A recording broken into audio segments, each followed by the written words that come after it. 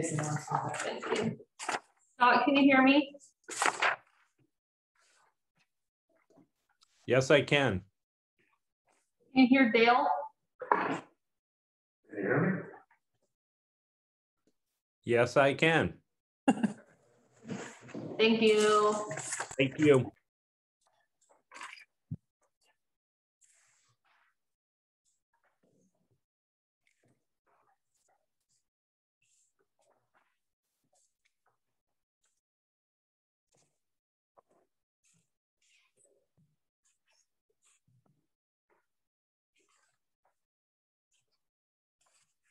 We heard from Donald.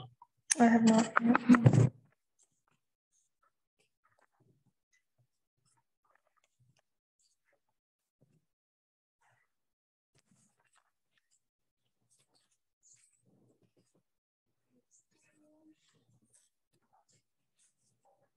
you hear me now, Scott? Yes, I can. Thank you. Guinea pig. Hello, are you able Yes. to join us tonight?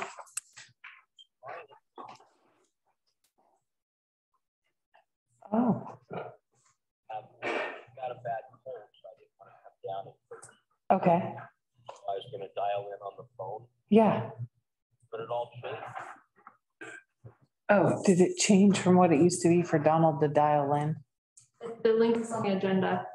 Okay, do you just want me to send you the number on the agenda? It did change. It's not go to meeting anymore. The agenda that I have, Yeah, what's the 800 digit? You calling? Yeah, he needs to call in. Hold on, we'll check. Can you get texts on this message, on this phone? Yes. Okay, I'll just text you. I can tell you it. Okay, thanks. Bye. Which one is it? I think you can just use any of those numbers.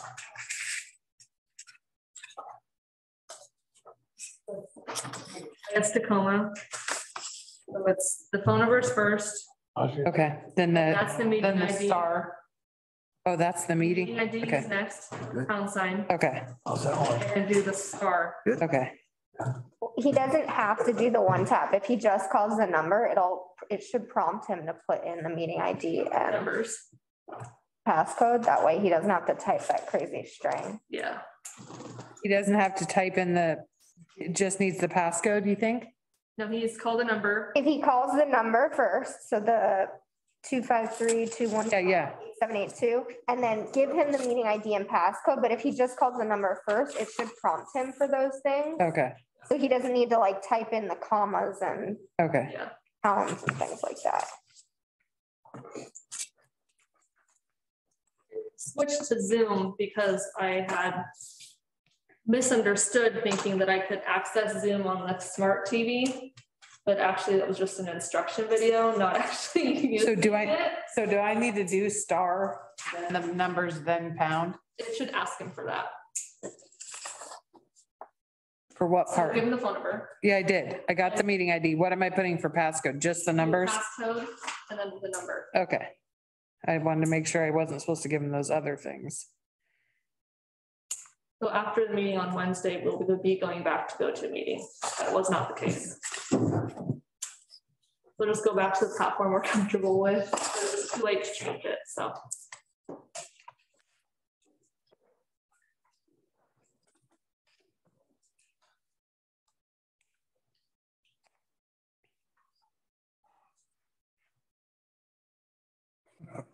Okay.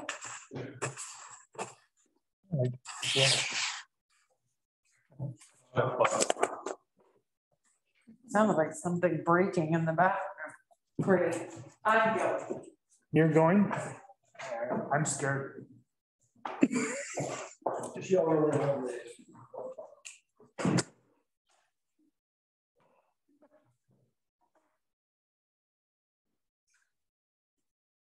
I think it was outside.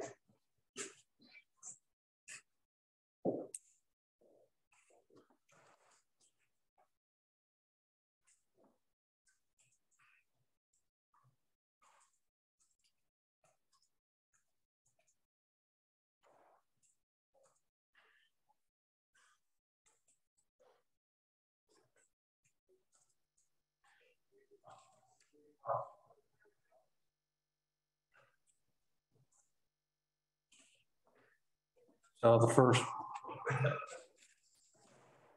concrete truck pulling in this morning. I took a picture of it. It was kind of foggy, but Goes to City Hall. We didn't find anything.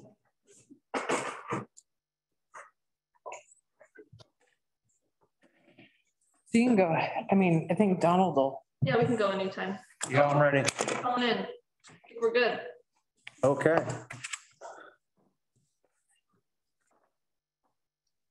I'd like to open the March 7th, 2022 regular council meeting to order at 7:05, meeting called to order. Would you all please rise for the pledge of allegiance? We got a recording on? It is automatic. That's it. Okay. I pledge allegiance to the flag of the United States of America and to the republic for which it stands, one nation, under God, indivisible, with liberty and justice for all.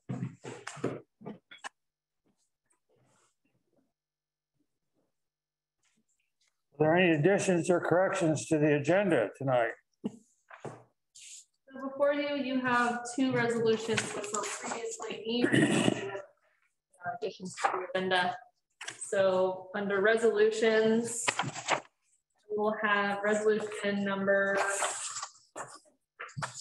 First, I heard. 2022-03. Second one, resolution 2022-04. Okay. Any other additions or corrections? What is 2022 dash 0? I found it I'm brief. Yeah. there. Anyone like to make a motion to accept the agenda tonight with the addition of the two resolutions? So moved. Is there a second? I'll second. Thank you, Councilor Webb. Would you call the roll, please, Stephanie? Councilor Norman.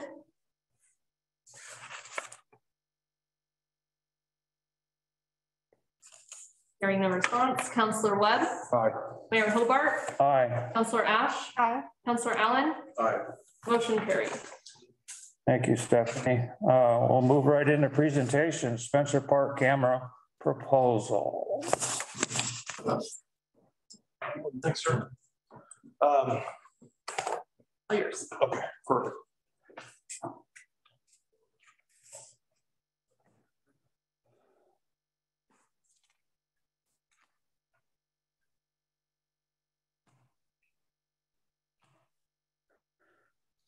Maybe it won't do it because not. There we go. Oh, there we go. Good evening, folks. My name is Jeremy Hazelkamp. I'm the CEO of Background Protection Solutions, security firm. We're a security firm. We provide uniform security as well as security options and technology, personnel, and also threat assessment, things like that. I was also a longtime police officer, spent quite a few years in the business, retired out of a local agency. And so I've been running this company for about 3 years.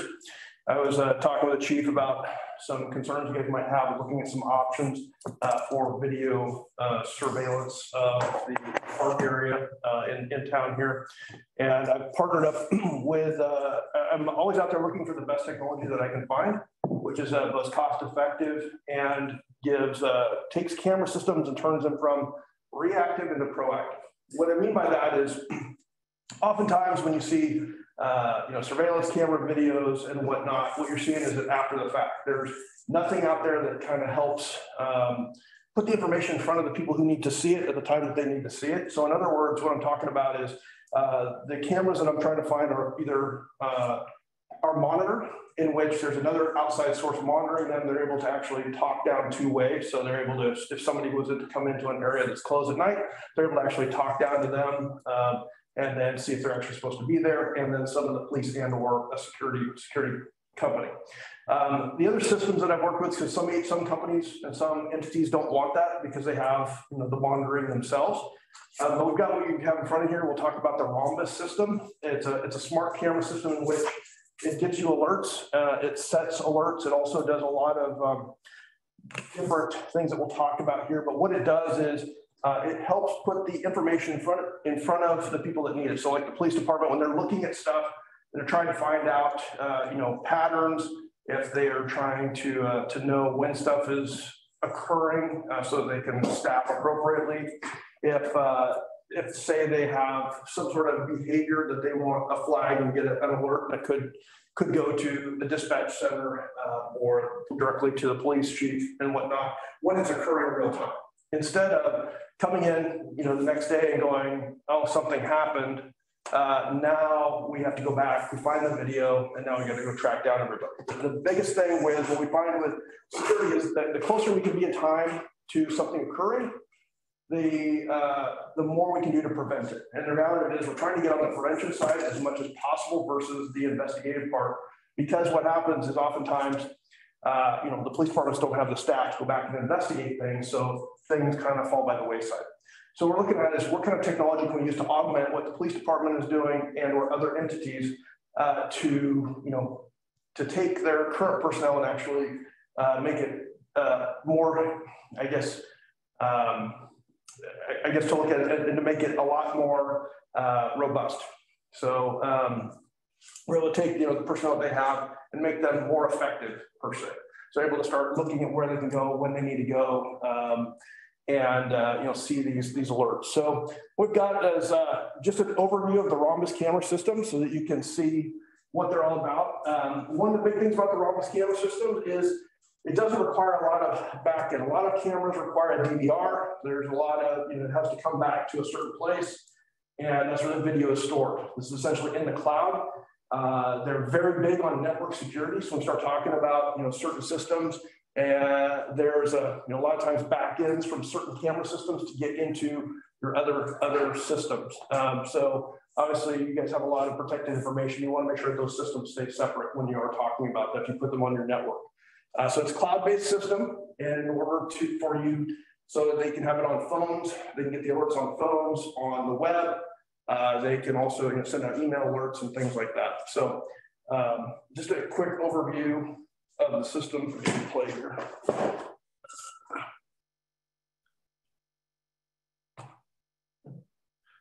Audio. Video security is important because it oftentimes augments the staff, and it just gives more eyes to a company to ensure the safety of their employees. One of our customers literally took us into their server room where he showed me all the server racks mounted into their server room for managing video security. And he said the only person there that knew how to manage it was Fred from facilities, and even that he was questionable about. At Rhombus, we spent a lot of time thinking about how to make the lives of IT managers simpler. So what we wanted to do was get rid of all the hardware that was necessary in a traditional solution and just make this about cameras and the software that goes into managing those cameras.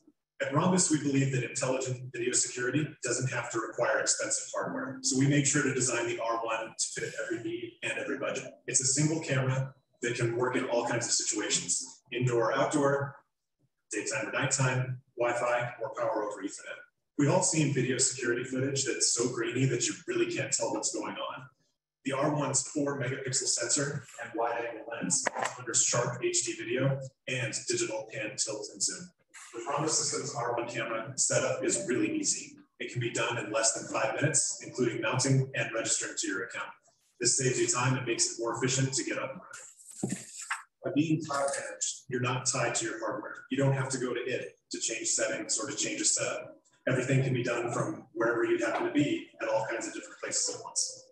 Since our cameras are designed for enterprise use, they take up very little network bandwidth, meaning you can install dozens or even hundreds of cameras on your network without slowing it down. Plenty of businesses have just had their security cameras knocked out of place by a broomstick. We have a mounting accessory that converts the R1 to a dome-style camera so it can't be knocked out of place, making it more vandal resistant.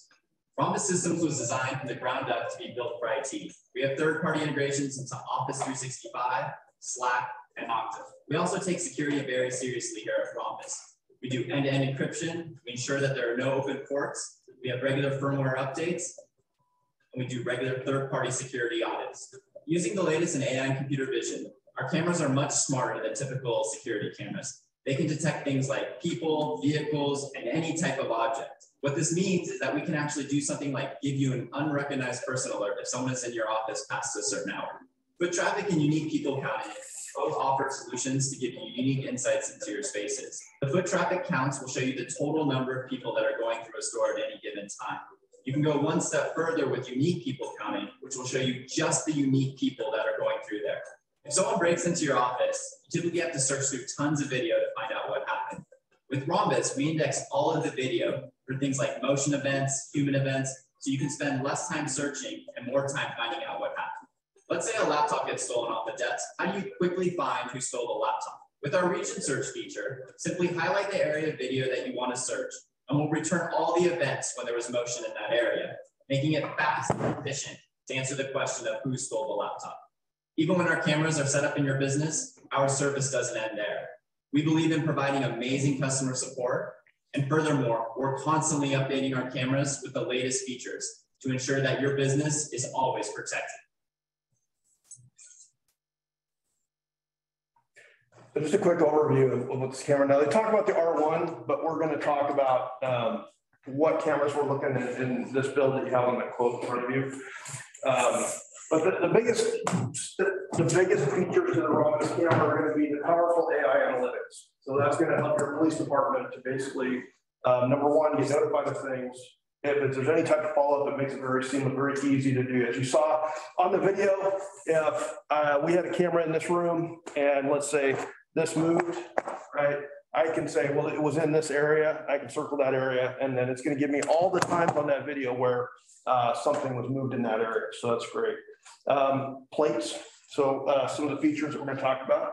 There's unusual behavior detection. So let's say, if we're at the skate park and we have somebody, lay down on the ground for a long period of time, it's going to create an alert and say that's not usual behavior because the system is constantly learning.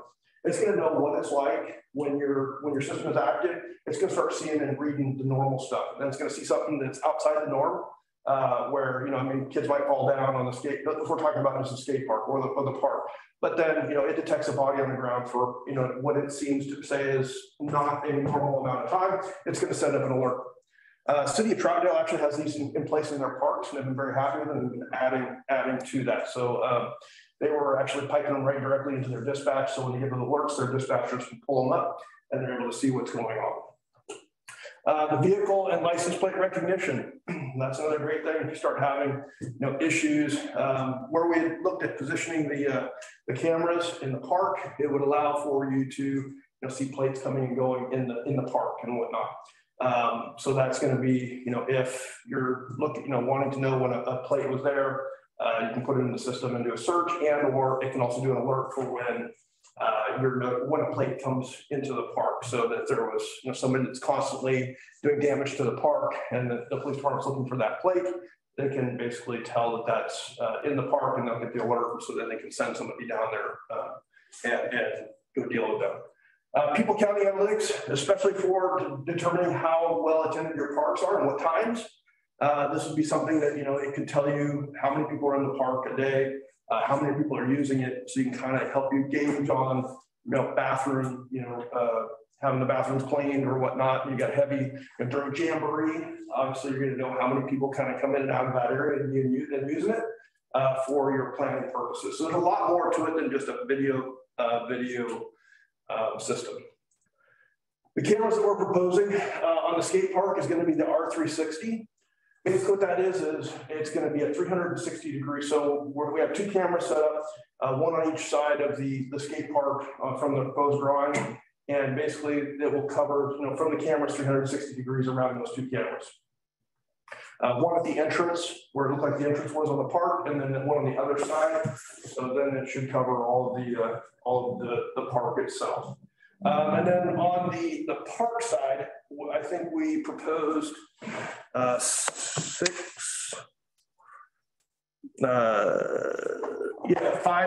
of the R400 cameras here. Those are the ones that we're going to do. You can adjust those from the software itself, so you don't have to get out there and adjust it and move it around. And then, so those are what we're going to put in the park. And then we've also got one 360 to go above. I think we're figuring above the bathroom. It basically washes the area completely around there. So so those would be the cameras that we'd be using. The nice thing about the 360 is it's not really directional. It breaks in the whole, everything that it sees, it can be brought into focus, and you can focus on a certain area. You can change it from it has a fisheye look when you look at it, but then if they need to look at a specific area of that video footage, they can actually point in on a certain direction. So it actually takes in a lot of the environment. Other things that Rhombus allows you to do down the road, if there's ever a need, say you need to monitor the environment in the bathroom. Sensors will connect here. So if you have somebody smoking in the bathroom, we can detect stuff like that. Fire, they have motion sensing. So obviously if you just want to know somebody's in the bathroom, it's not going to be a camera in the bathroom, but if you want to know, there'd be a motion sensor to say, yeah, there's somebody in there if you need it. So at 2 o'clock in the morning, if it didn't get picked up on camera, but you want to know if there's motion in the bathroom, it would send an alert. So those can also be integrated into it. If you have any type of equipment that you want to track, you can put the motion detector on there. As long as it's within view of the camera, you can always tell where it's going to be in when you put the map in there. So there's a lot of other things that you can add to it. If you ever decide to add any type of access control, this also integrates with some other types of access controls, such as it's called open path. But if you ever want to do doors and all that, so it wasn't really any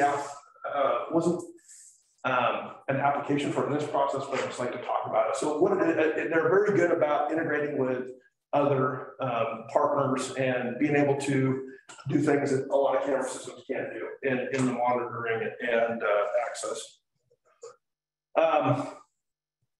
Any questions on, we go over the estimate itself, but any questions on the camera system itself and what it does and anything you have questions on that? I know it's kind of down and dirty and very quick. So connectivity, it's Wi-Fi?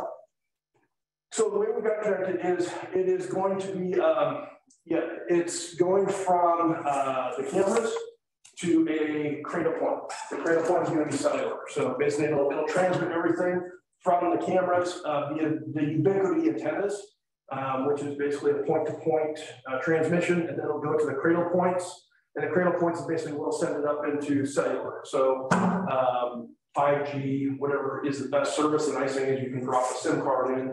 So if like the city's on Verizon, you just drop in a 5G SIM card into there. So you can change that out, but the cradle point will be what will send it up. And obviously down the road, you can always change that out and connect it to the internet if you have. Yeah, that will still utilize a cradle point. If you have the ability, the cradle point has the ability to go to Wi-Fi, to go to cellular, or whatever you want to attach it to. What kind of cellular charges would we be looking at? Whenever we can use we're actually in the process of switching this cellular network to a law enforcement system or government system that's FirstNet. I want to say, don't quote me, it's like $35 a month for unlimited data. And the nice thing about the FirstNet, there's no throttling. So even if they get to they're streaming video, it's going to be a lot of data. But there's no throttling on that FirstNet system. So, you're going to see no change in the service.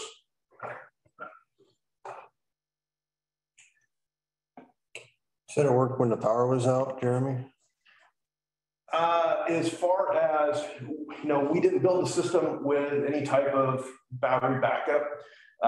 But we are going off the power of the skate park. And so if the power does go out to that, then yeah, it would go down unless we built in battery backup.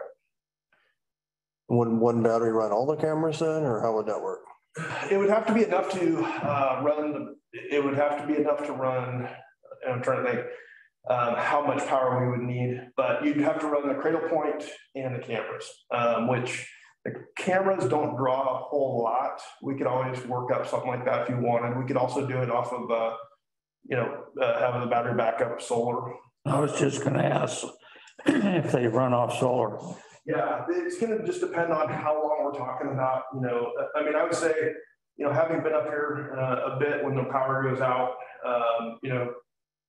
I guess you're talking, depends on how long you're talking. If it's just You know, I mean, if you're going to talk about days, the power being out, we'd have to, it'd be a big system to have a battery backup.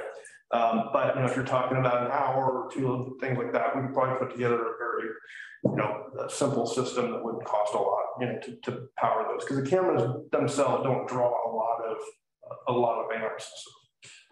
So we don't lose typically for many days at a time anymore, but we do get a lot of blips. And I'm just curious if every time we get a blip, this is all messed up and there's a lot of reprogramming and computer stuff to get it going again, or is it going to reset and go? It's gonna reset. The cradle points out oftentimes are used in cars and whatnot. So you turn the switch off, they're gonna power down and power right back up unless they're set to stay on. So, you know, we're not gonna have, the thing is with it being cloud-based, as long as you get the connection to the internet, it's gonna be pretty much just come back up. You know, the biggest thing is going to be if the cradle point doesn't reset. That's going to be your biggest problem. But these things will come back to life. Is the cradle point going to be separate, or is it going to be hidden behind a camera, or is someone going to know that's the cradle? No, cradle points. There's the boxes that are on there. They're going to be a waterproof box way up on the camera system. And I think what we have either on the pole, they may. I'm not 100% sure where we're planning on putting them, but I know they're going to be in a waterproof box. Up on at least one of the poles, probably at the skate park, we would be putting it up with one of the cameras and it'd be right there. The other one would be the antenna would be shooting it across. Probably a warranty. Yes. Along with the 5-year licensing. Correct. And then after the 5 years, then you just re-up it. Renew it, yes. And another option that I think out there, and I don't know if the city can do it or not, but we also have, we work with other partners in which they basically take the system and they convert it into a 5-year lease. The nice thing about the 5-year lease is at the end of that 5 years, if there's new equipment, because as you know, with technology, it's constantly changing every 5 years. So really what we can do instead of you guys, you know, I think the quote here is 32 something.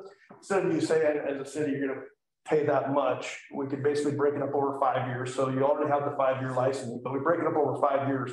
So it turns out to be about $1,000 a month, and it becomes a budget line item. Instead of you paying that $32,000 up front, it's through a financing partner essentially that we do. They turn it into a lease. And then at the end of the 5 years, if number one, you go, hey, you know what, we like the system, but we want the newest and greatest. They come out, they take that down, they put up the new system. And whatnot. There's also can be service, you know, if you need service on top of that, they can add that into the monthly. So that's an option. I know some cities can't do it or based on city charter and whatnot, but that is an option that we provide you to where instead of taking that $32,000 and just saying, hey, that's a capital outlay, we basically roll it into this lease program, just like leasing a car or whatnot. And then at the end of 5 years, you know, you can just start all over. You're just basically making your monthly payments. We come out and put a new system in, or you can say, hey, we're happy with it. We just want to remove the 5-year licensing and you're good to go. But instead of plopping down to $32,000, but I can guarantee in 5 years, the city's going to have some different needs. You know, you may want to look at, you know, some alternative funding sources for that. So I bring that up just as an option.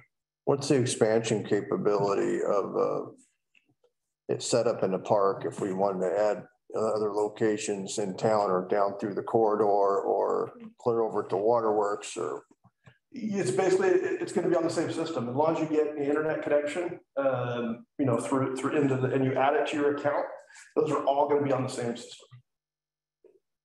So that's the nice thing that they create their own mesh network. So basically, what we're in your cameras, as long as you have access to the internet, it's going to go into your account. You'll be able to be monitored and on the same system. So you're not going to have to run it over to your network or anything like that. That's the beauty of this system versus other systems. As long as if we had a cradle, like if you want to do Waterworks and you just have another cradle point, unless you have internet there, then you can just connect it directly to that. And again, it's going to be attached to your Rhombus account, and those are going to be monitored. So like when you saw, all they did is plug them in. They were on the same Wi-Fi system, so then they're able to be monitored from their account. So you could essentially expand the whole system. If one camera goes down, the rest of them are going to stay up. Sometimes with the traditional cameras, If one goes down or somewhere along the line, you get a, break in the line or whatever, then the whole system's down. If your DVR goes down, then the entire system goes down. Whereas these are all standalone. And also on top of it, you're gonna have 30 to 60 days of footage actually on the camera as well as what's transmitted to the cloud. So what would it take for the chief to access this? Can he do it from home on his iPad? iPad, phone, internet, any of those, he can basically access it. So really, essentially, they could have the Rhombus system on the officers' computers or cell phones, and they can get the alerts right on there as well. So when they're driving around, they're getting those alerts from out on the street if need be. Okay, is this a local company? Rhombus? Yeah. Yeah, Rhombus is actually based out of California. They're manufactured in California. Obviously, myself and the partner that we would be using for the install are local companies. Yeah, that's my next question was if there's a maintenance issue, who's going to come out and do that? Is that you or the California company? No, it'll be myself and my partner, Avid Technologies, who we subcontract to for the install work. So they're the ones and they're a local company. The fact one of their main people is based in Columbia City. So it would be him probably coming out and doing all the work. What is the turnaround time if the camera goes down tonight? Is somebody going to come out in the morning, or is it going to be? That's going to depend on, when you say go down, are we talking about, you need a service call, or is it you think of a warranty thing? So like if it just breaks, it just stops. So probably a warranty issue. Okay, well, I'd have to double check with them, but my guess is just as quickly as we can get the camera and get it up, is what's a warranty issue. They keep a couple of them on hand. So if they have one, we'll basically get it up here and they get it swapped out. But again, that's also going to depend on, this is for the install, not necessarily for the service side of it. So that would just depend on whether it's a warranty issue or whether it's going to be, wear and tear or something like that. So what's covered under the warranty policy? So if something, it's going to be like manufacturer. So if the camera itself breaks for whatever reason, that's manufactured, just like a traditional manufacturer's warranty, right? And now if it's an install issue, then obviously that's covered by us.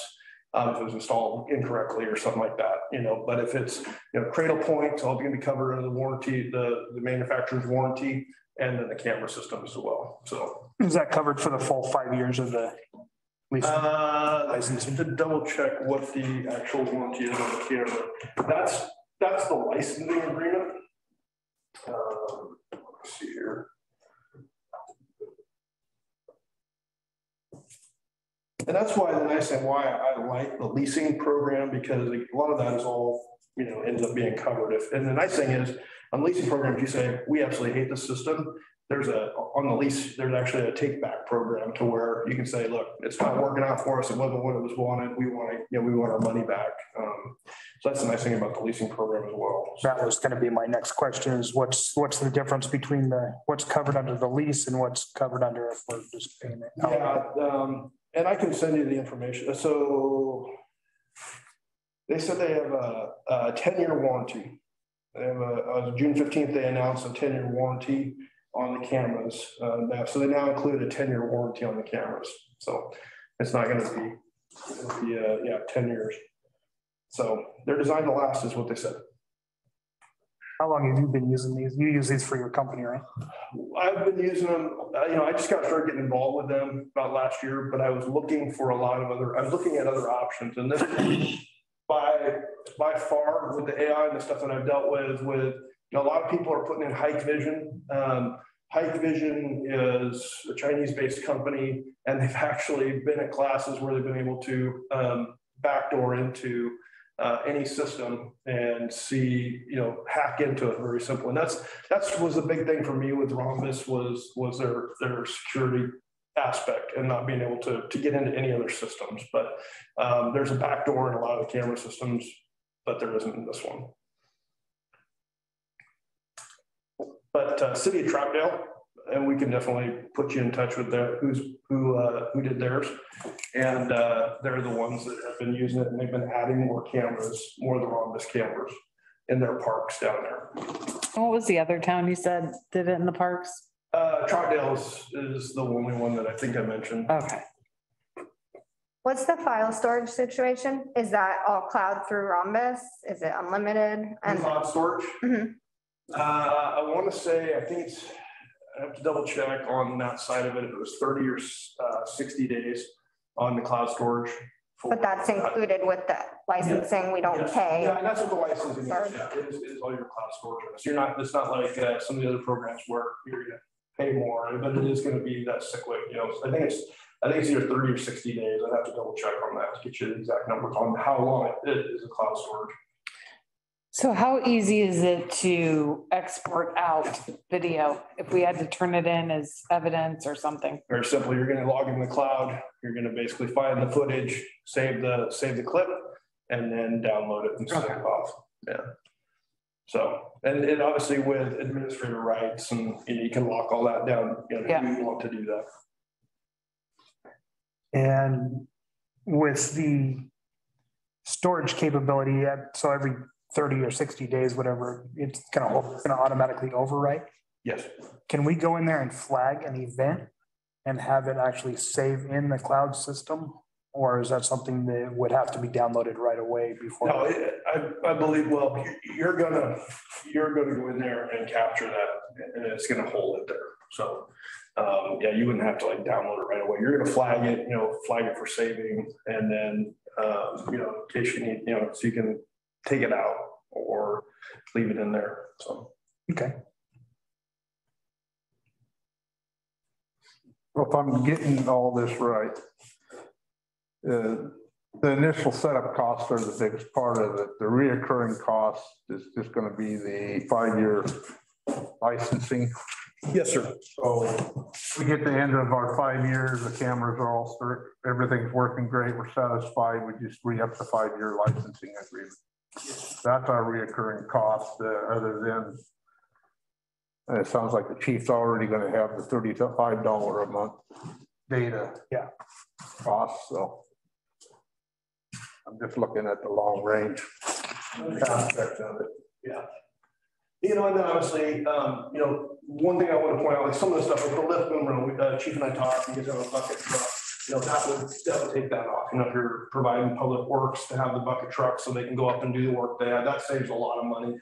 I think that's $2,000 or 15. $2,000 price there. So, you know, and obviously this is also with the power being pulled off the poles for them to just connect up to the things that they need. So.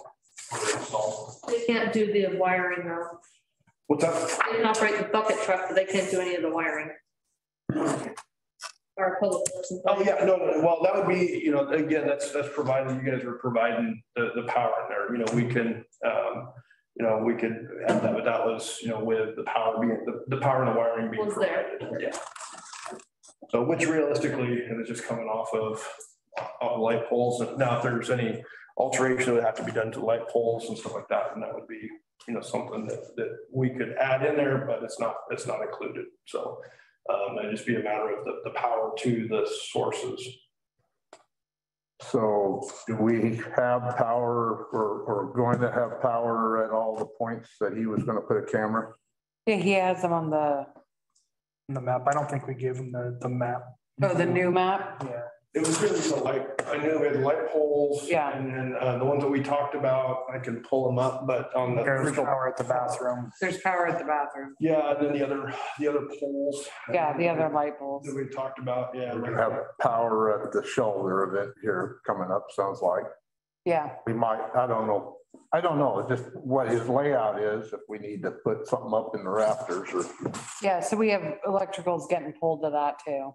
So basically, if you guys were into this, we would retro the poles. We're gonna put at the light at the skate park with a hole and have our electrician pull what's necessary to do both. And put the outlet up on the top of the pole for his 12-volt converter or whatever it is. Power injector is what they need. Yeah, so whatever, we would just work with them. Yeah. Because those aren't here yet, so. So the bathrooms, Josette, were we gonna sink a pole out there to point right at the doors, or where are we gonna mount this for the bathroom? No, in the original proposal, I think they come off the parking lot light pole. One of them comes off the parking lot light pole. Yeah, I was gonna pull up. Yeah, pull up That was one the, thing I didn't get a chance to get in there. I can show you, but yeah, we had a custom pole being made for the top of to come off the top of the, I believe it was the restroom. Yeah. To get the 360 around the bathroom. that's the custom pipe mount. Yeah. Yeah. Yep. And then, And the other ones go off existing infrastructure, I think. yeah.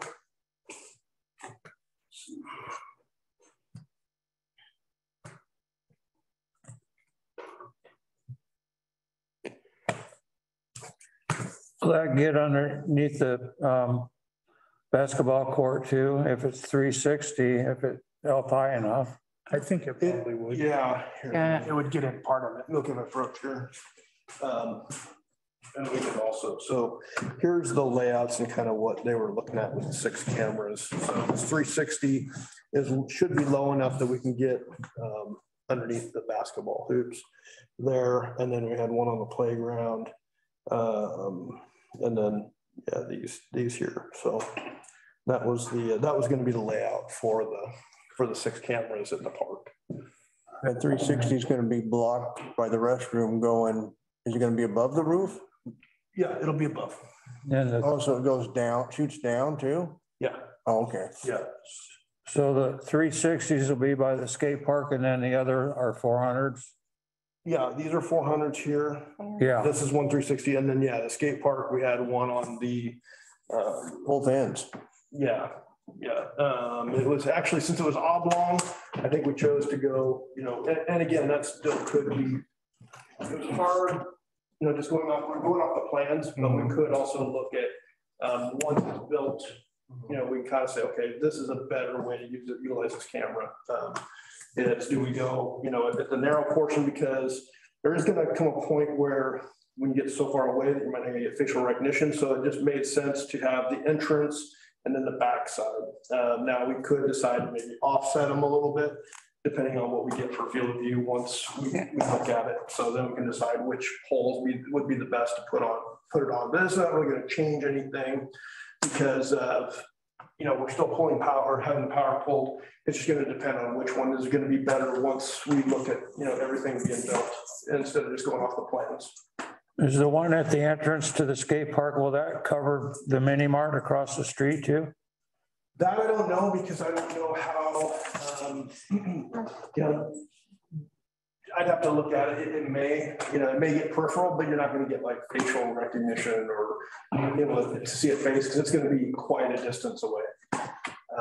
But there's ways we can always look at that. Again, depends on what you're trying to get. So.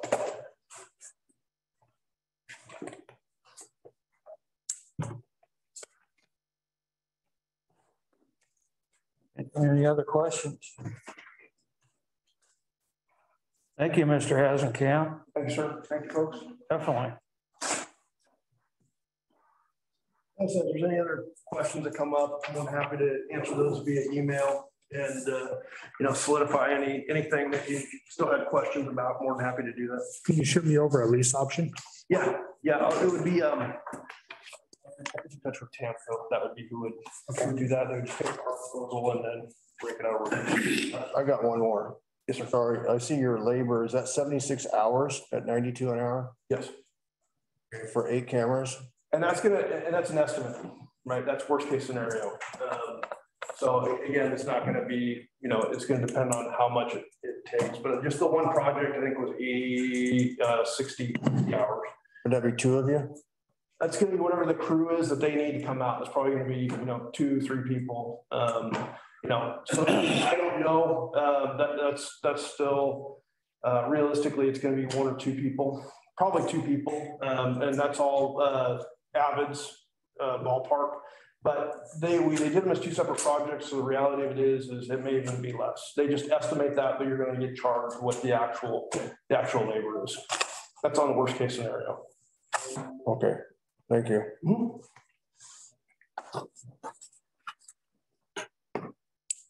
Okay. Thanks again. Thanks, folks. Right back. Mayor's report.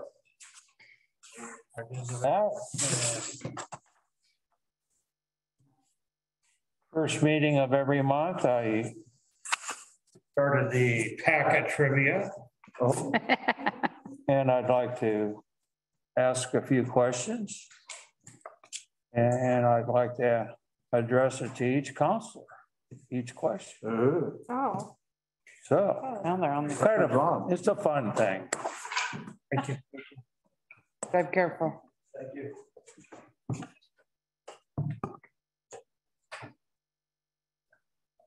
JR. What is the amount of money asked by staff for? 36,000. Thank you. Good Come on, I job. wanted that one. I didn't even say vacuum testing and you got it. You come and sleep over here? No. Just teasing you. Okay, Counselor Webb, Oh, no. what does SEI stand for? What is what? SEI. SCI? SCEI. SEI. SEI. Yeah. Oh, SCI. I'll give you a little clue, filing. A little what? The clue was filing. Filing. So what are the, Oh, yeah, our filing, I don't- state, must be something with the state, I don't remember. No. It's standard economic interest. Oh. Statement of economic Yeah. interest.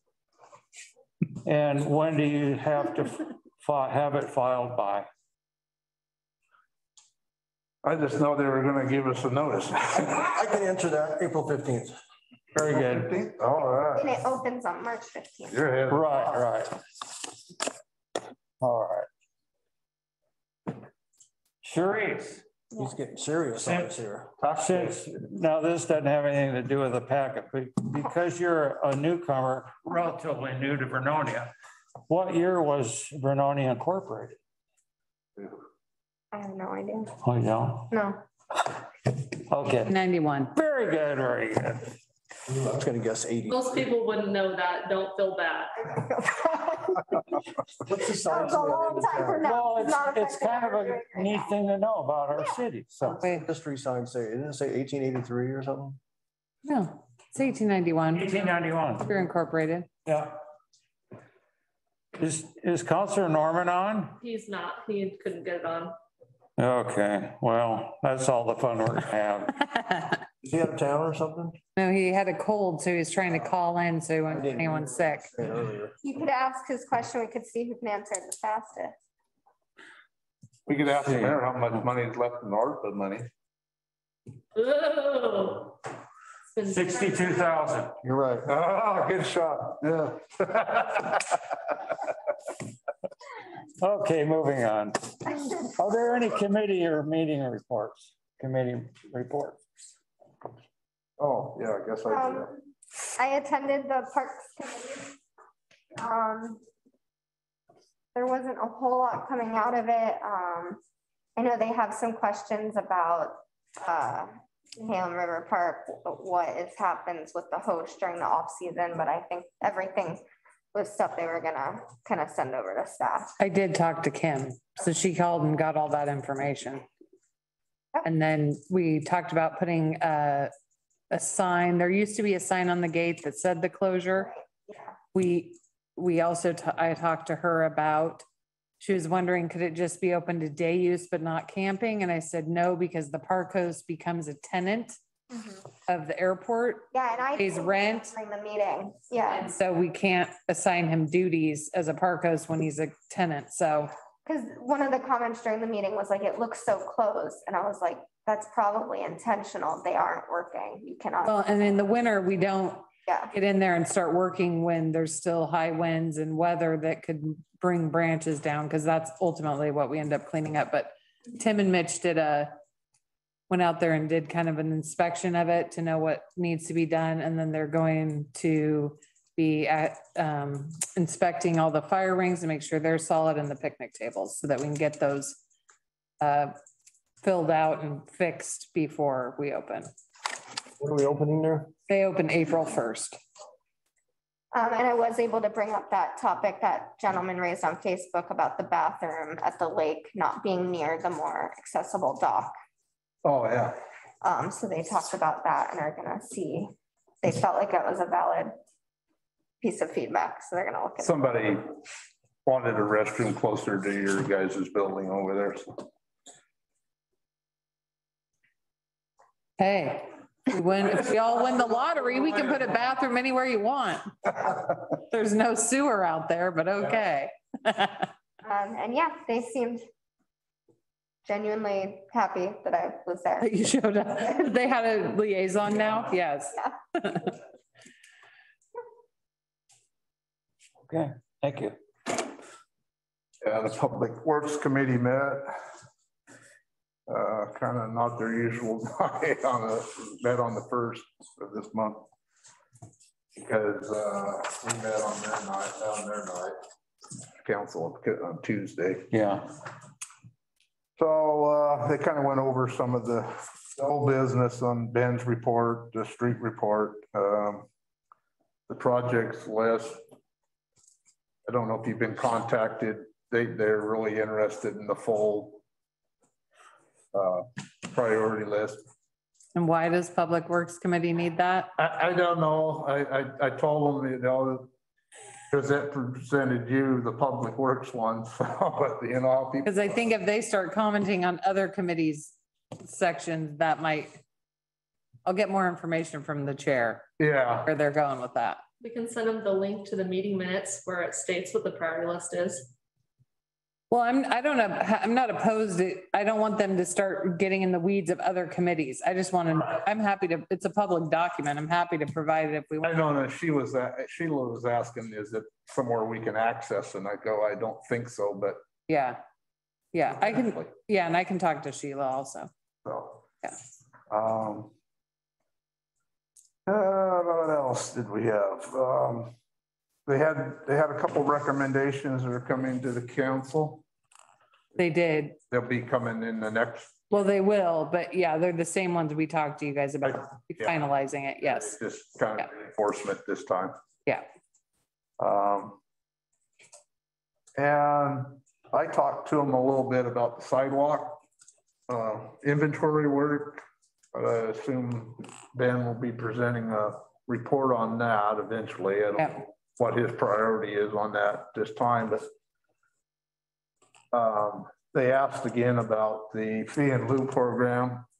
And, there were some people think we really need to have the master plan before we're collecting these fees, but I told them how this came about and that we need to implement this, have another avenue for our home builders.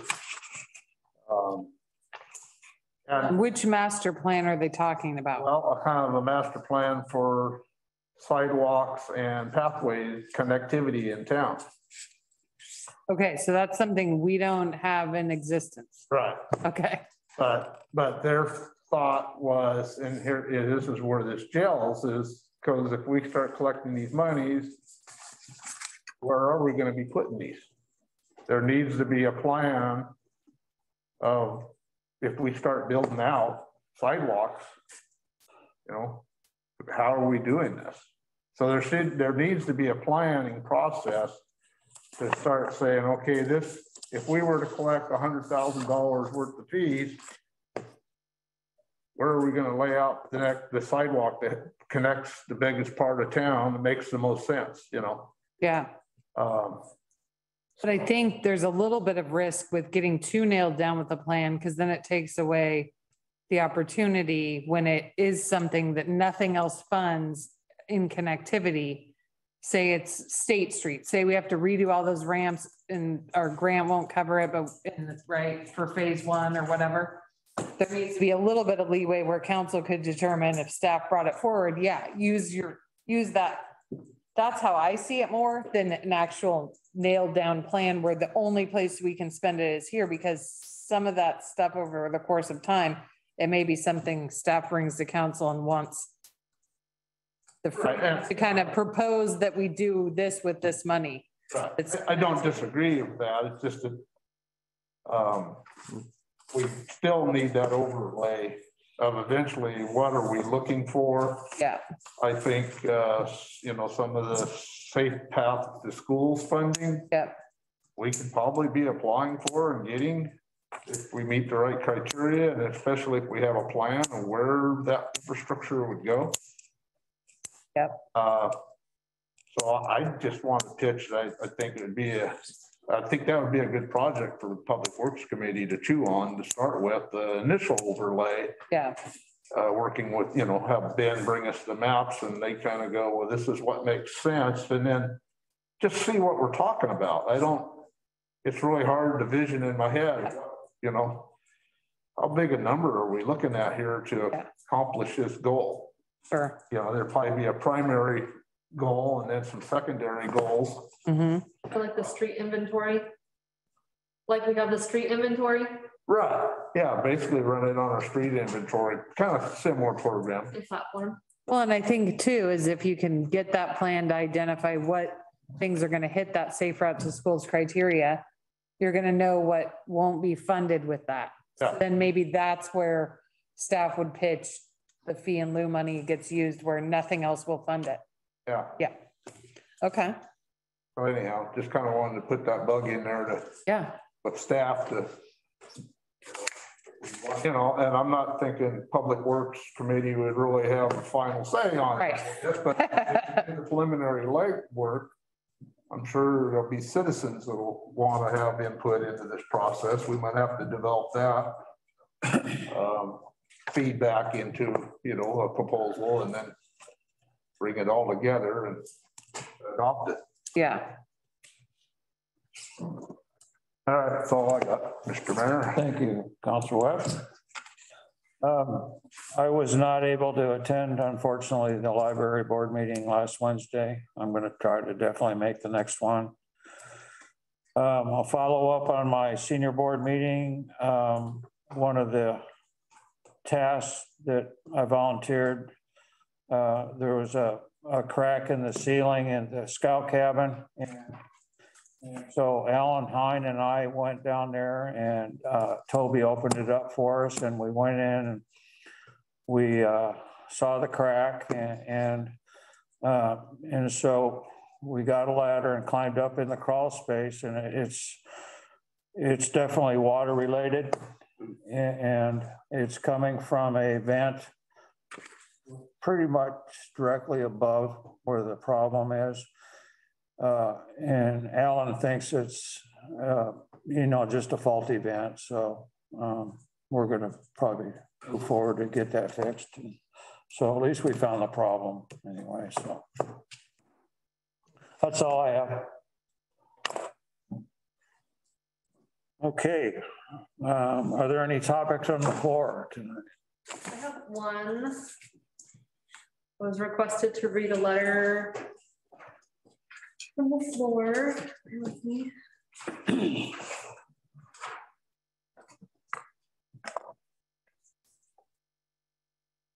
Could I just start off good?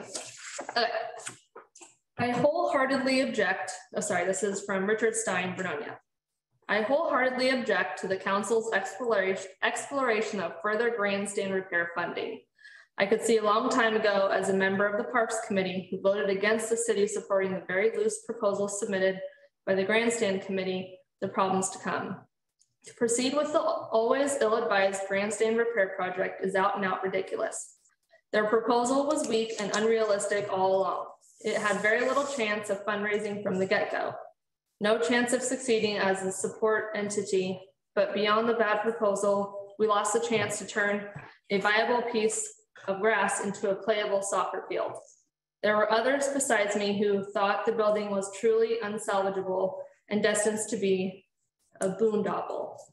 Now our city council with at least 2 members, J.R. Allen and the mayor, are proposing further steps down that rabbit hole, who thankfully are not, to my knowledge, allowed to vote on a proposal they have interest in, either tangibly or intangibly. Stephanie can speak to this.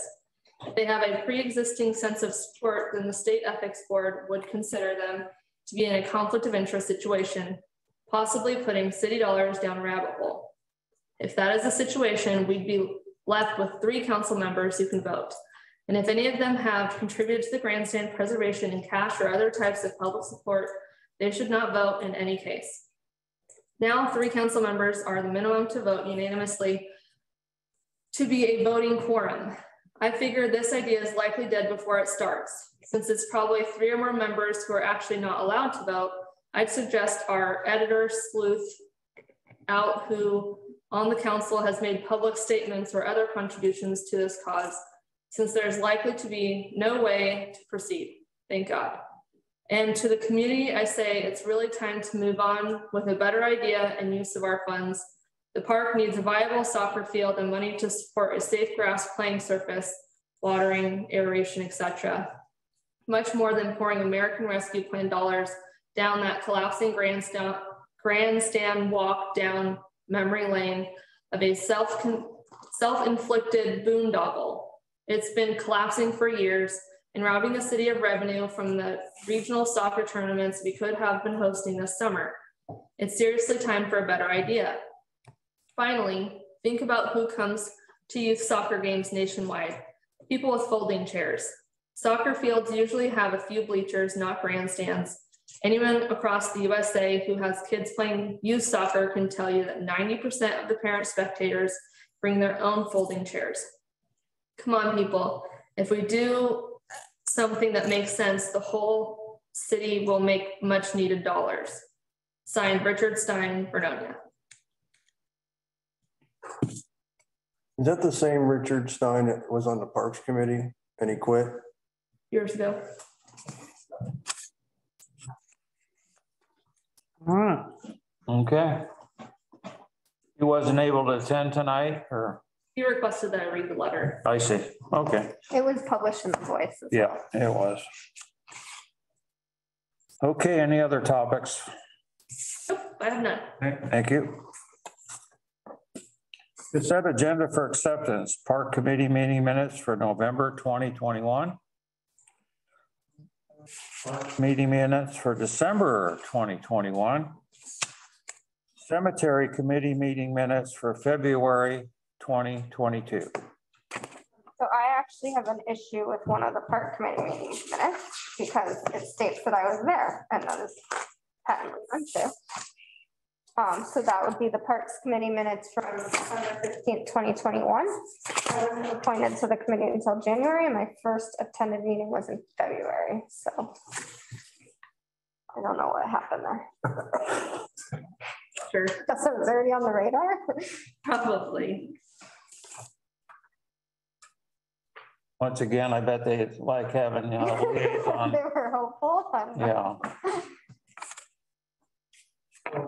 Reading 11/17/21 Park minutes, there's a tone to this that seems like there's a dissatisfaction with our Parks Committee as in how things are brought up through the city to the council. Is that?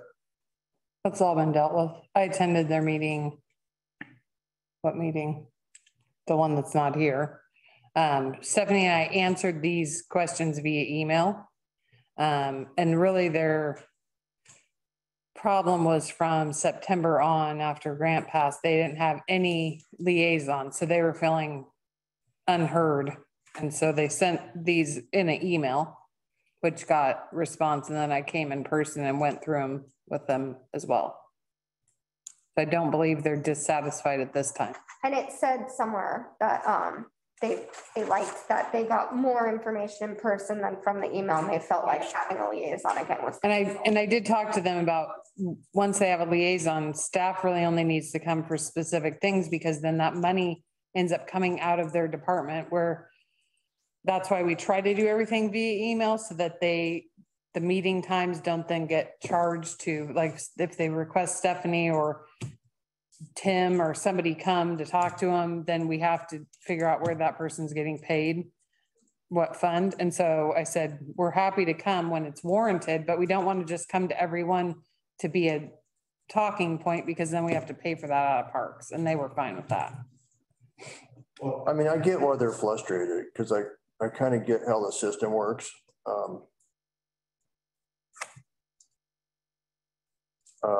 Where are we at with the Nehalem River play equipment? Have they been satisfied with that?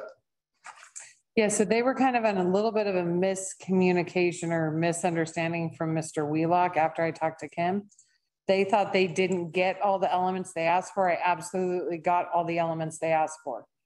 Yeah, they didn't think that. Yeah, so they were gonna have to try to prioritize. no, so what we were talking about is the list. We couldn't buy the whole list that was in their minutes, but all the elements of the slide, swing set, monkey bars, activity center, or some sort of bongo drum or ships, all of that's on their play equipment.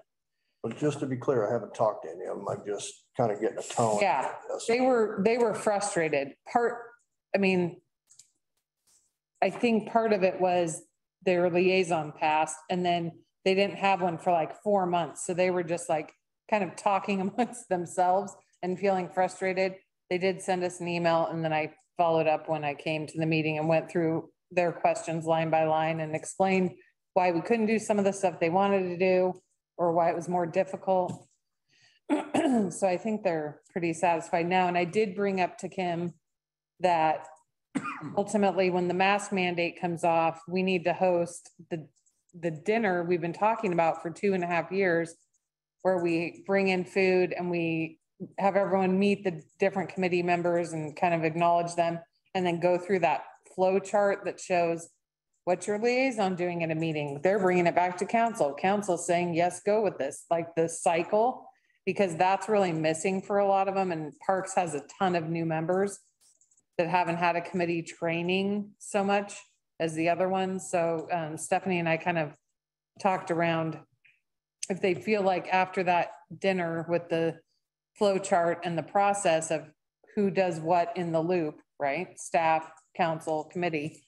If they needed a training following that, if they were still unsure about anything, Stephanie could come train them. But the rest of the committees are pretty much, we're existing members that have been trained by Stephanie for what the process is, if that makes sense.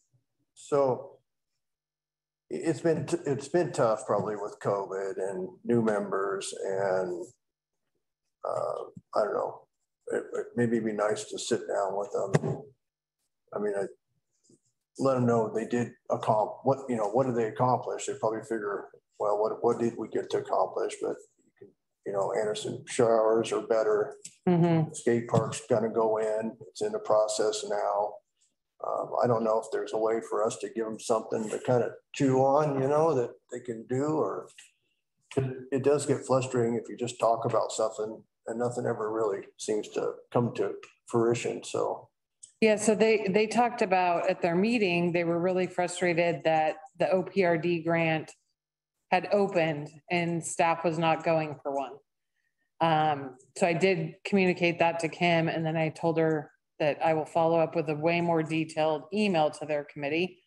But basically, staff wasn't going for an OPRD grant at the time when it opened because there's nothing that qualifies. Their list of individual purchases need to be holistically encompassed in something that meets the criteria of the state, and just buying stuff doesn't. So we went through that. We did talk about potentially them working on us going for an OPRD grant. I told them the timeline would be tight because we have to move forward for a planning assistance grant, potentially to plan the lake campground in its entirety. What are the phases we want? The rough-in phase of the wagon wheel with just kind of individual dry camping spots, what it would look like with water, what it would look like with more amenities. And that's the kind of grant that's a little bit easier because you're just saying, we want to do this, we don't have the skill set. And she was going to take that back to them. I think it's a May 15th application deadline. So hopefully if they are interested in that, then their representatives would come work with me and we would put together and get something planned for them to chew on versus us kind of winging it, because we don't want to, part of the reason I think the planning grant would be really beneficial to us is we don't want to start laying out the land and not think about 2 or 3 stages after that. We don't want to put something in that then we're digging up to put in water or sewer or spigots or electric or whatever. This could potentially become at the lake. So I did talk through it with her and kind of went through all of that, and then I'd come to their next meeting if we wanted to sit down and talk about how it would meet that. Did you say we got the play structure for Nahela? Yeah. Yes, we already have it. It's not installed. Okay. They're gonna do their cleanup, and then it'll be installed. That must be what's sitting at. Is that water plant? Yeah, the gigantic long outlet box. Is that something they can get involved with, like a volunteer day to help set it up? Or, I mean, it seems like if they got their hands involved in a project, they might get a little more satisfaction out of being on a committee. That's just my own person. Typically, no, because our insurance probably wouldn't cover them as volunteers to be doing. I mean, mostly it's equipment work or concrete work or I'm trying to think of something that we could, I could think about something they could do for a project. I mean, we do have an April 23rd, we have the kind of hazardous waste cleanup day. They could come, you know, if they had an idea of some beautification project they wanted to do at one of the parks, the city could potentially buy materials for that. I mean, I don't know. I'm just trying to think off the cuff, but. I don't think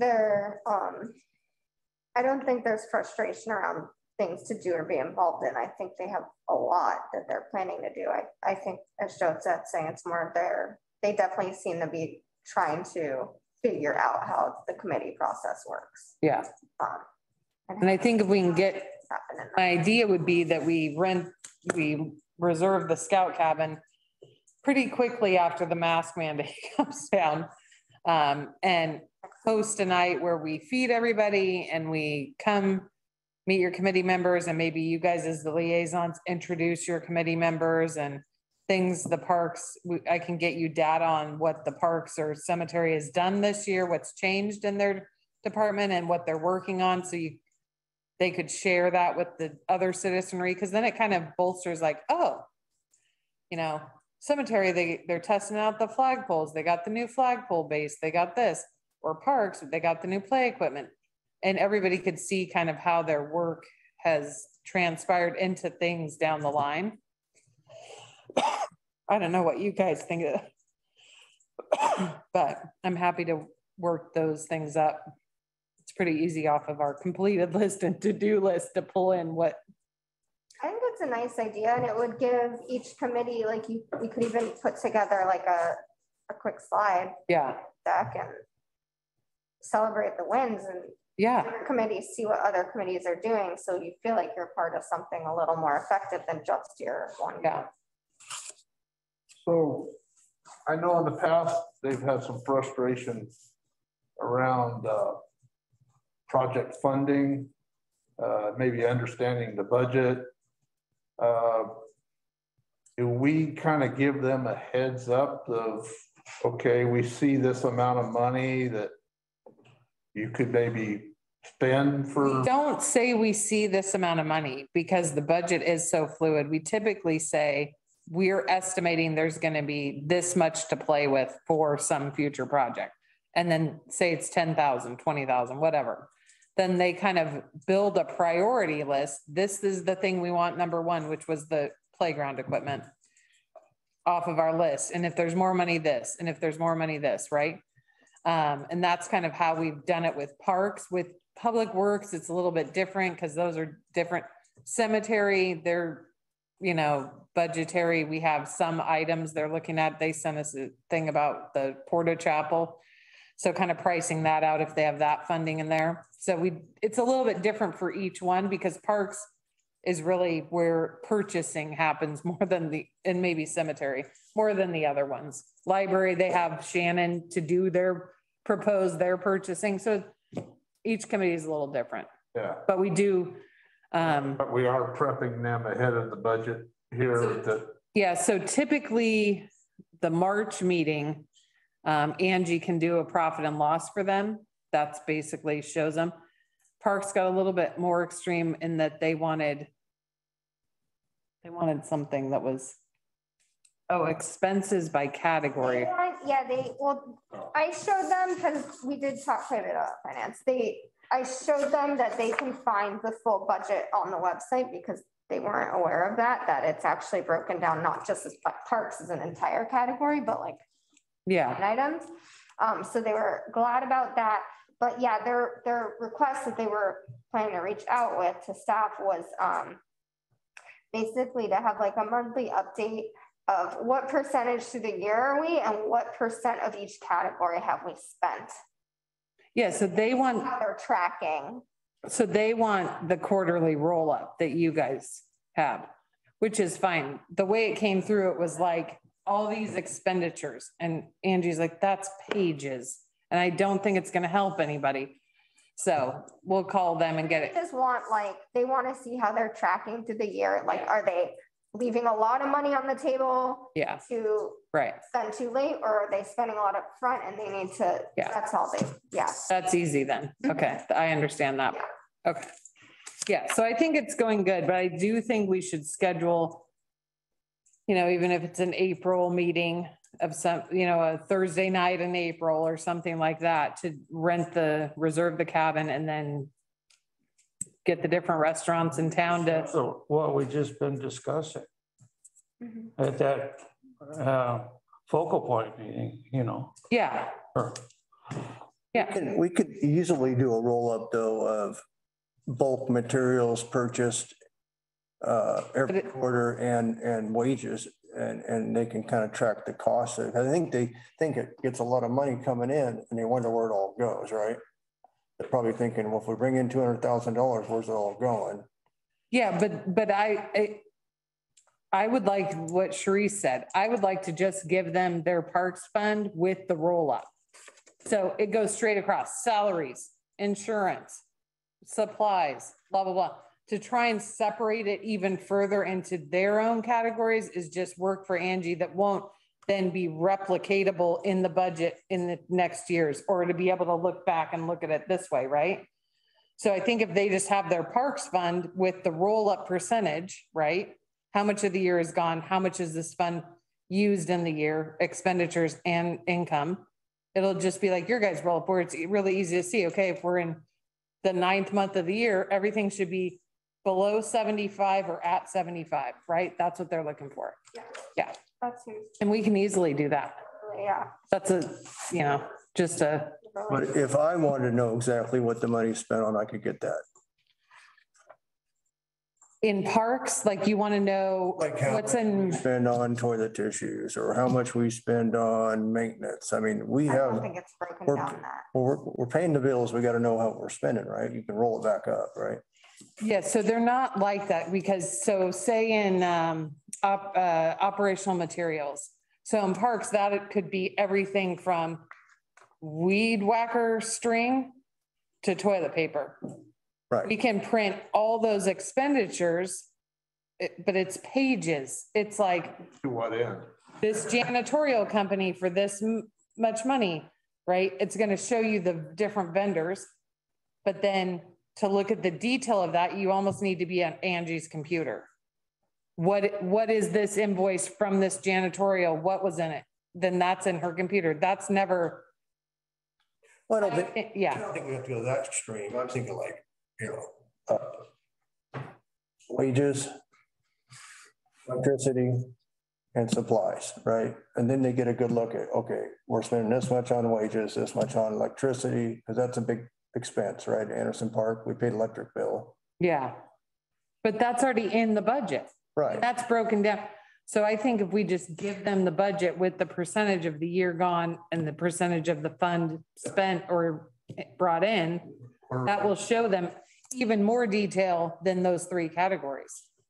It will show them everything that's in the budget fund, right? Yeah, I wonder if we need to project a workable amount of money for improvements that they can work off starting from July 1, instead of just kind of, well, maybe you have some money budgeted in till they got $15,000 or whatever, and they can work on some improvement each year if they want. That's what they get in March. So like last year, Angie put together a number. I actually went to the work session with them and helped them develop a list of their top 8 things that they wanted to accomplish. So number 1 was the play structure. And then we broke it down what elements you wanted in that play structure. And then number 2, what was it that you wanted there? Number 3. And then with the understanding that we'll start at number 1 and when that go down until that money runs out. Well, this year, what we explained to them was that the play structure costs more than what was initially anticipated. So our proposal as staff was that they work off the list from last year and they can maybe add 1 or 2 things at the bottom, but accomplish the things you already said you wanted to accomplish. Yeah. And then you can continue to add to it. My concern about giving each committee a set amount of funding is you'll have to do it for every committee.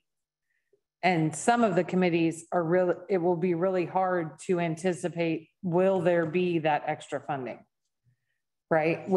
So that's my concern. I like this way because it's like, this is our wish list, start here. And as long as we have the money, keep purchasing, keep moving forward with those elements. So are we able to put some of this ARPA funds back into the Parks Department? Not unless it meets one of those standards. So it's like an open space, extra seating to distance people, the COVID criteria. So we lost money on someone that didn't pay, which was like 15 grand or something. Oh, okay. That would be a loss of revenue. That could replace that with the ARPA funds, as far as I've read. Yeah, I'm thinking we probably could. That would give them that amount of money back.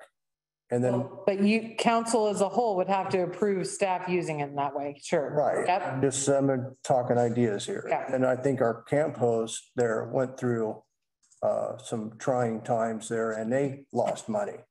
So if they get 10% of that, they lost $1,500. We actually made more money last year during COVID than we made in That's year. not the question I'm asking. No, I'm asking, they lost money on that not being paid. Can they get reimbursed? That'd be a harder one. I'd have to look into that a little bit more. I don't see why not. I mean, it's a direct loss for them. Yeah, I'd have to look into how that all went down. At what point did they quit getting that? Because I think they got it for a while when the person said, I'm gonna pay. I think they got those nights, but I'll have to figure that out. Yeah. Well, anyway, it seems fair if we can replace that into the parks budget. Yeah, if council wants me to figure all that out and bring it to them as a ARPA request, I can do that. I'd be fine with that. Fine with me, yeah. Okay.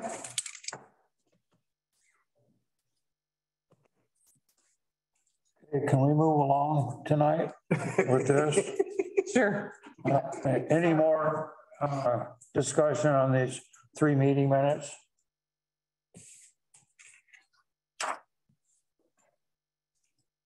If not, would anyone like to make a motion with the one change of Councilor Ash's omission of her name on the December meeting?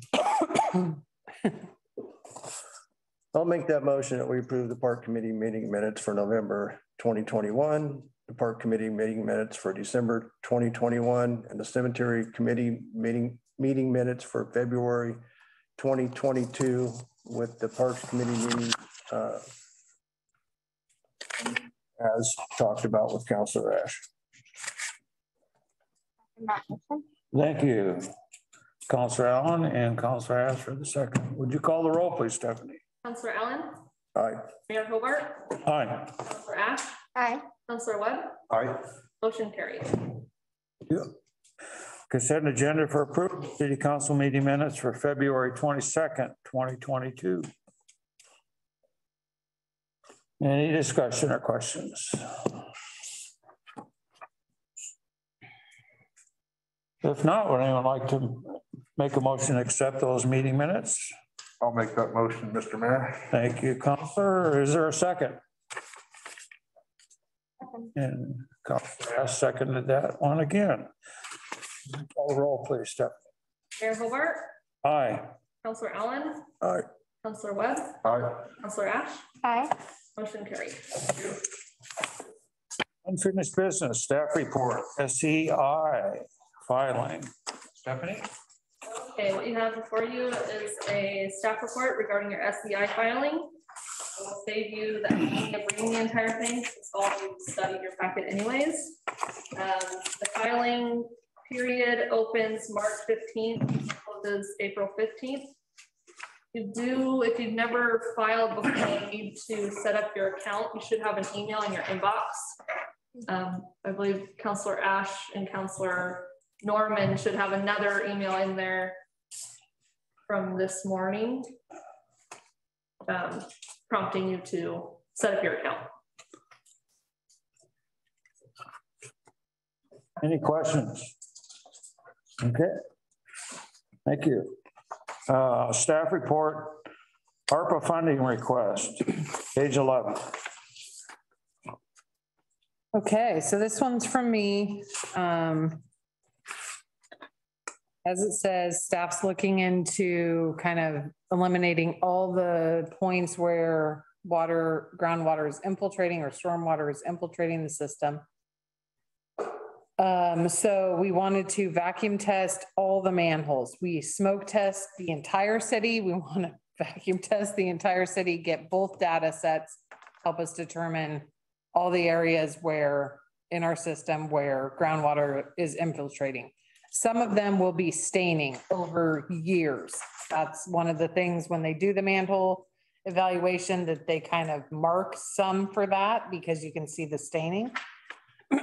But our concern is that there's ones that are not being seen as triggering us to know it's infiltrating in that way. And so we want them tested. It also helps with, while the CDBG won't pay for this kind of data set only further proves what we're working on in this whole kind of realign of and redo of the springboard sewer down to weed, upsizing pipes. Now what they're looking at is upsizing pipes in Maple, Cougar that would then go to the pump station at Anderson Park, because that potentially will solve the problem. We had in the big heavy rain event, we had another overflow on Weed Avenue, not in a home, not out of the manhole. They heard water in their sink when they were running their water. They heard it hitting water, which was weird. And they went and popped their clean out. So DEQ got notified about that. I wish we had been notified first because DEQ is like, where's your report? But we were notified second, but we're getting that all under control. So this is kind of the next step.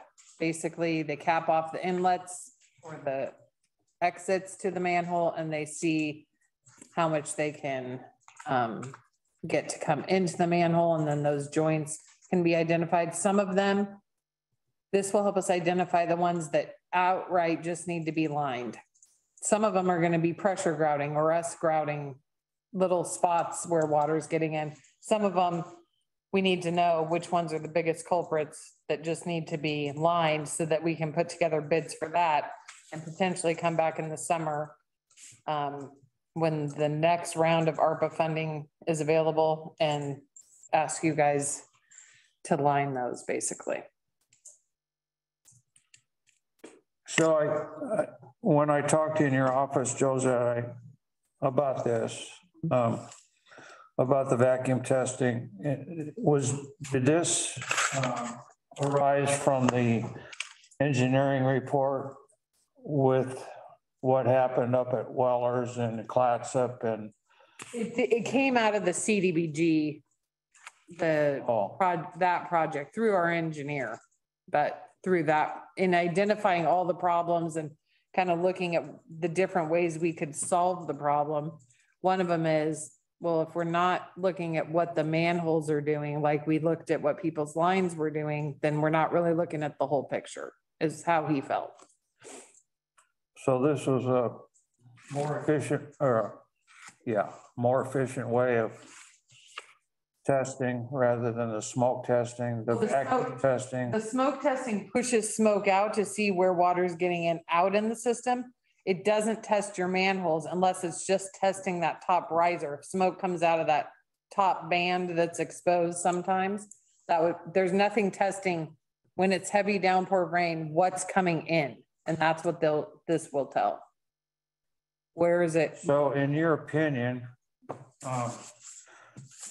if we find the faulty manholes that need to be addressed, do you think it would possibly alleviate a lot of the problem we had this fall up there?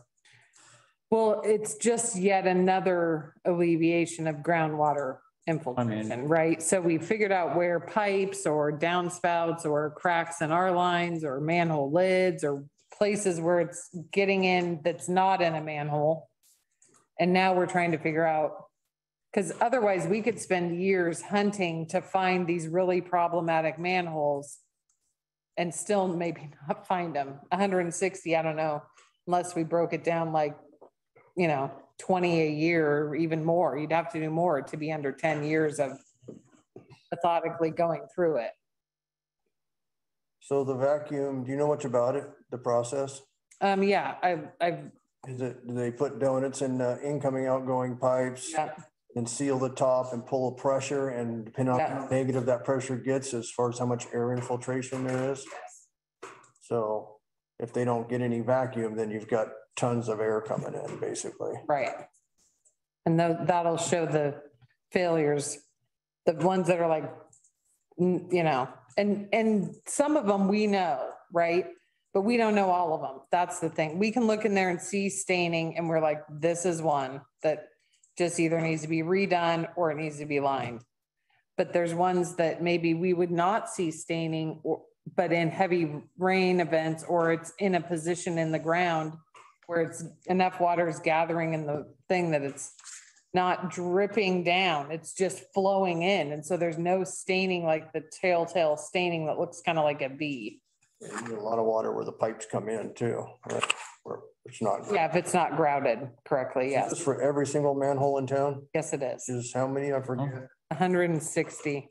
160. So this includes mobilization. So we're in this, and it could be, depending on how many days it takes, their mobilization charge could be cheaper, right? This is worst case scenario. This price is $225 a manhole is what it ends up coming at. If it doesn't take them as long, if it's laid out and they can do it, it can go down to as low as $165 a manhole, depending on the overall lump sum. So at one time I thought we had 30 or 60,000 set aside for lining manholes about 3 years ago. How many manholes was that for? Do you remember? Well, so the bid we got originally was $2,000 a manhole. That was for 8 feet deep. So it would be cheaper if it was shallower, more if it was deeper. But that was just one bid we had, right? One company. So we would have to put it out to bid again, but it's probably going to be somewhere in that same price range. The product and the surface of application hasn't really changed. It's not like they're coming in with some new technology. So you've seen the pictures from the smoke testing. Do you think there's a lot of them that are really leaking, or is it hard to tell? I think the older ones are definitely, and that's your two options with those older ones is either you're pulling the whole thing out and putting all brand new cast in place or cast concrete risers, or you're lining it. Yeah. What happens if you line it and then you're going to do an upgrade on the pipe size? Do they have a way of cutting that out and fixing it again? Yeah, it's like a fiber. The lining company we originally went or were getting bids from was like a fiberglass that was sprayed in. Right. So it's just cut the same. You could still cut into it and grout with, it's that surface area of the complete cut all the way around the different levels is where manholes are mostly infiltrating. Or if they're broken, we'd know that one is one we have to slate to fix. And do they like to do this in the summer when it's dry typically? Is that what they? Yeah, we're proposing to use it in this drier time because in the summertime.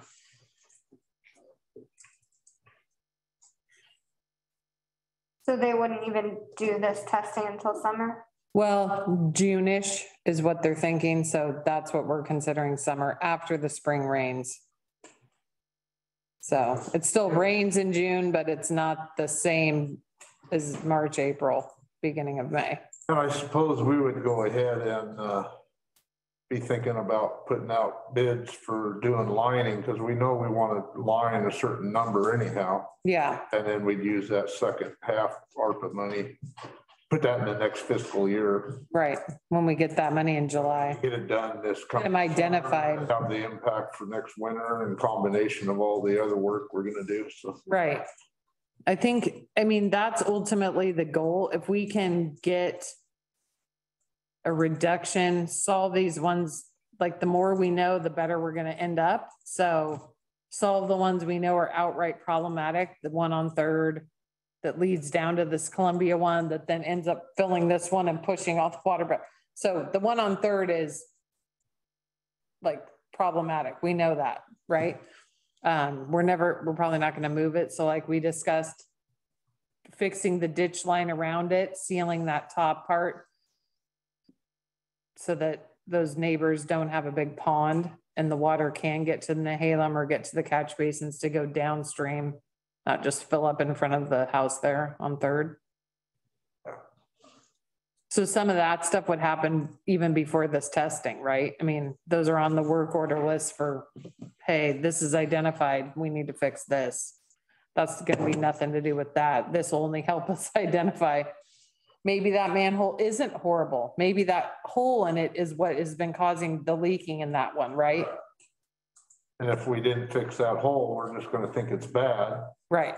So if we fix the hole, then we test it, then we know what we got. So. Right. We know if it's solved the problem or if there's other issues. That was my next question, is how they get a vacuum if the top of it's all broken. They have a way of sealing that off and give you an act, or just say you got a leak and try here. Yeah, I haven't talked to them because I didn't want to investigate all those options and if you guys were going to be like, forget it, then I've got someone all excited about doing a job out here and we're not going to do it. So I'd have to investigate what those solutions are. Do they? Is this the same company that does smoke? No, different company. And there's 2 or 3 of them in the metro that do it. So we'd have to get a bid and kind of look at who's got the best reviews and timeline and what they say they will. I think we got bids from 2. They were both in this range. So we could ask those further questions too. Anyone like to make a motion to allocate $36,000? Well, I think can we just approve her to get a bid and see what it is? No, I have 2 bids for pricing. That's where I came up with the 36. Staff's just asking us tonight to allocate 36 from ARPA fund for this project. Yeah. I guess I misheard you. I thought you said you hadn't really got pricing nailed down. No, I hadn't gotten pricing. I hadn't asked in detail how they deal with different things because I didn't want to, if you guys were not going to be for it, I didn't want to go in the weeds with a company and then have them mad that they wasted their time because I don't have the money to do it. Mr. Mayor, I'll make a motion that we allocate $36,000 out of our ARPA funds for vacuum testing of manholes. Direct staff move forward. Motion made, so moved. Is there a second? I'll second. Thank you, Councilor Ash. Would you call the roll, please, Stephanie? Councilor Ash? Aye. Mayor Hobart? Aye. Councilor Allen? Aye. Councilor Webb? Aye. Motion carried. Okay, moving right into new business. OLCC application. That was going to be one of my questions to Councilor Norman. And what's the new name? All in. Yeah. Buckshot. I love it. Buckshot Betty's, I love it. I've reviewed the application and our records and haven't found any reason for denial at this point. No problems.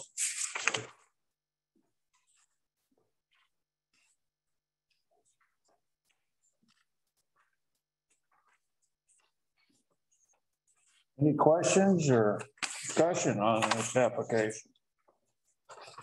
Any council? Jesse Martin. Existing business, so for me, if there's no issue with the actual individuals, I have no issue with any of it. So how's this work, chief? Do you run a background check on them? Not a full background. I check our local records to find out what we have.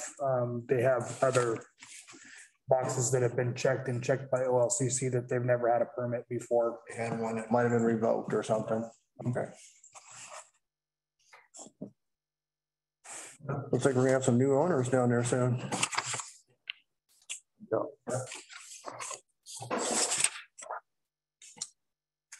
you just need a motion first to accept the.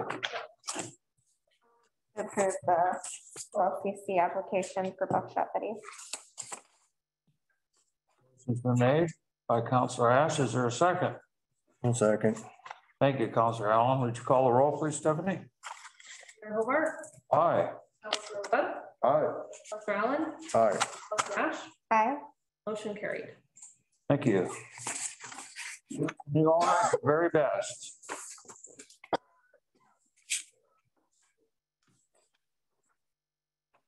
Police Department report.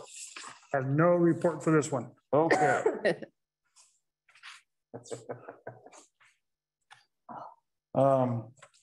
Any questions for the chief while he's here? Just to remind you, we do have a workshop on Wednesday night at 6:30, March 9th. Columbia County Sheriff discussion. So. We know what he's gonna be talking about. Is it a pitch for the whole takeover? Yes. That is what he would like to propose to you. To continue with what we're doing also? I think he'll probably present some options, but I think his primary focus is presenting for a full services. I thought he'd be coming back this year wanting to continue what we were doing. Is that an option now or? Yeah, I think that still would be an option, but I think he wants to provide you with other options. So he's trying to put you out of a job, is that what you're telling me? I'm not telling you anything. Yeah, I'm not saying much about that. Yeah. Have to wait and find out on Wednesday. That's right. I just wanted to be prepared what was actually happening. I was a little confused. Yeah, he wants to come present there for a. I think he's presenting the same thing he's presented to all the other cities. Yeah. Okay, thank you, Chief. Thanks for all your work you do. Thank you. Thanks for being here tonight again. We'll move right into resolutions. 2022-03. Everyone has a copy.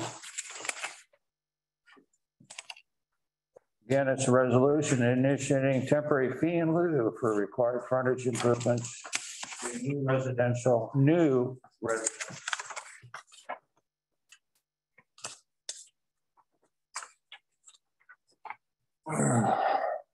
How did we get up to $250 a square foot? Didn't it start at 177? No, it actually, so there's a couple changes to the resolution, small grammar things.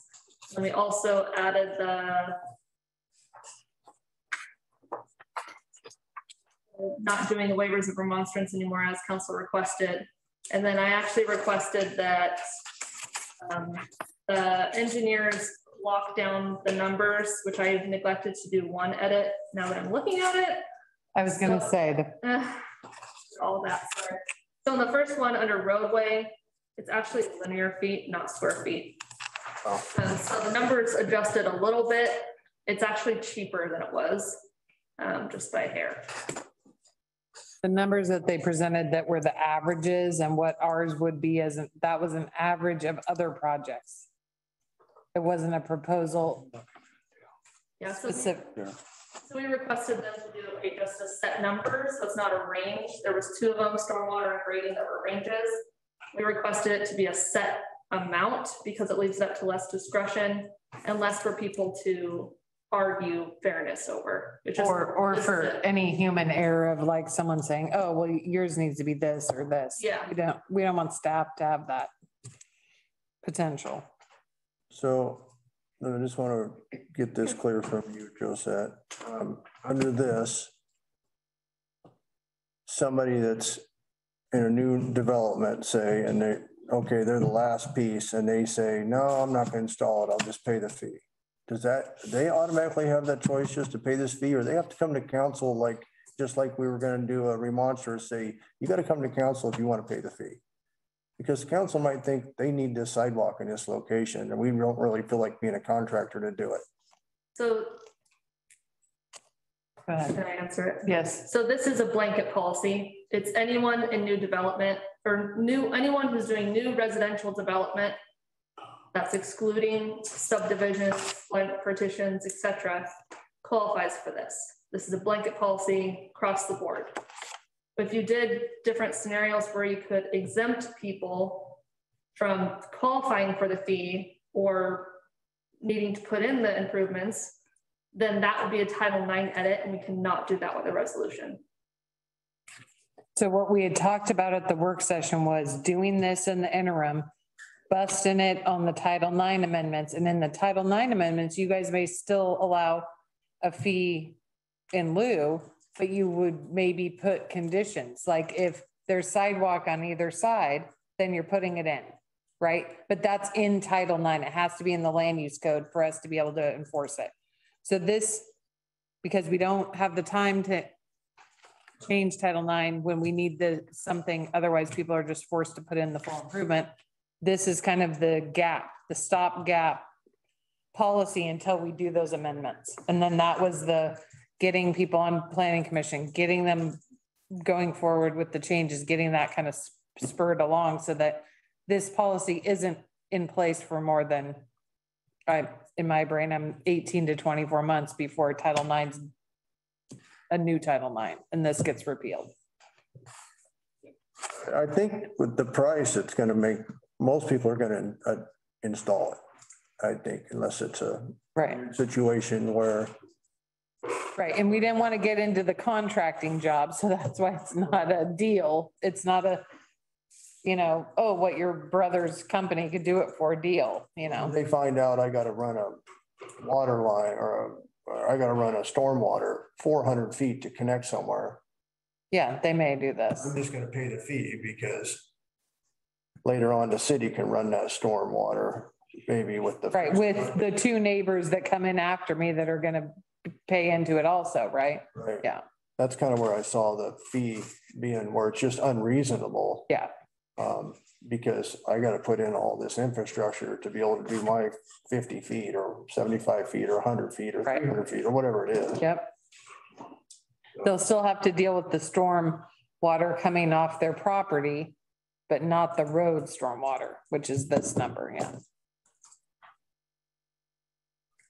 Another thing I think it's going to do, personally, I think it could, with the economy and inflation and stuff, this could stunt new development for a while in Vernonia. I'm prepared for that.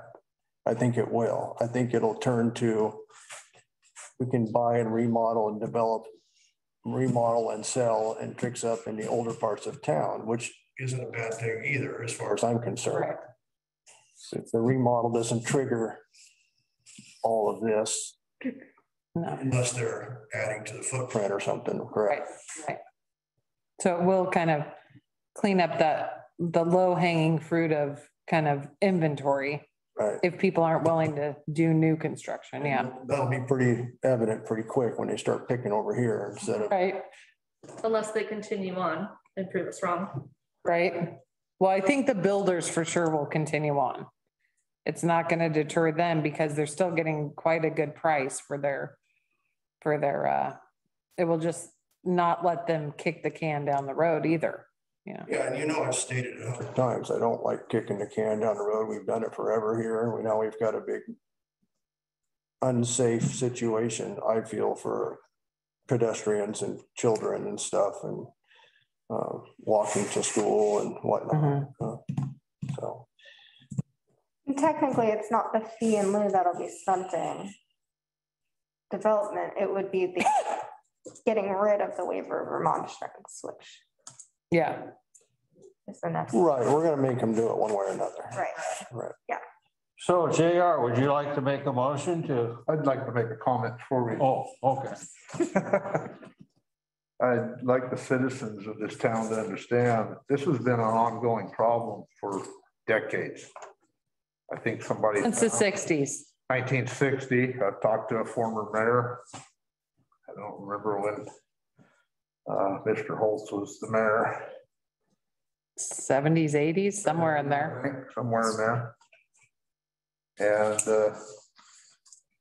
he agreed that, it's time for a change. And I thanked him for not solving the problem, and leaving it for us.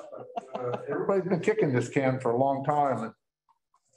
The former council and then this council has been working on this for over a year, I think now, pretty steadily, fleshing it out. The fee in lieu was in our original discussions. So it's not something new to us. The numbers might be, but what they're going to be. So definitely want people to know we didn't take this decision lightly. This is going to be a major decision for this town. I mean, this is one I've lost a little bit of sleep on. So I don't usually lose sleep on things, but I just don't think there's any alternative for us. So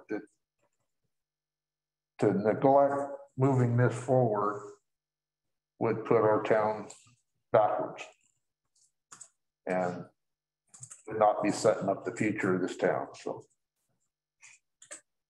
with that, I'll move on. Thank you, Councilor Webb. And if you need a place for Thanksgiving to go next year, you can come to my house. Okay. Because my folks have a waiver of remonstrance on their property.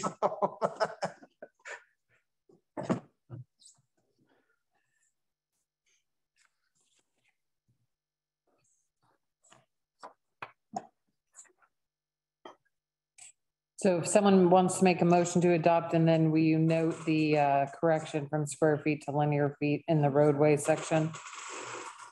Make that motion. I'll make a motion to adopt resolution number 2022-03 with the amendment on the roadway to. So moved. Is there a second? I'll second that. Thank you, Councilor Webb. Would you call the roll, please, Stephanie? Mayor Hobart. Aye. Councilor Ash. Aye. Councilor Allen. Aye. Councilor Webb.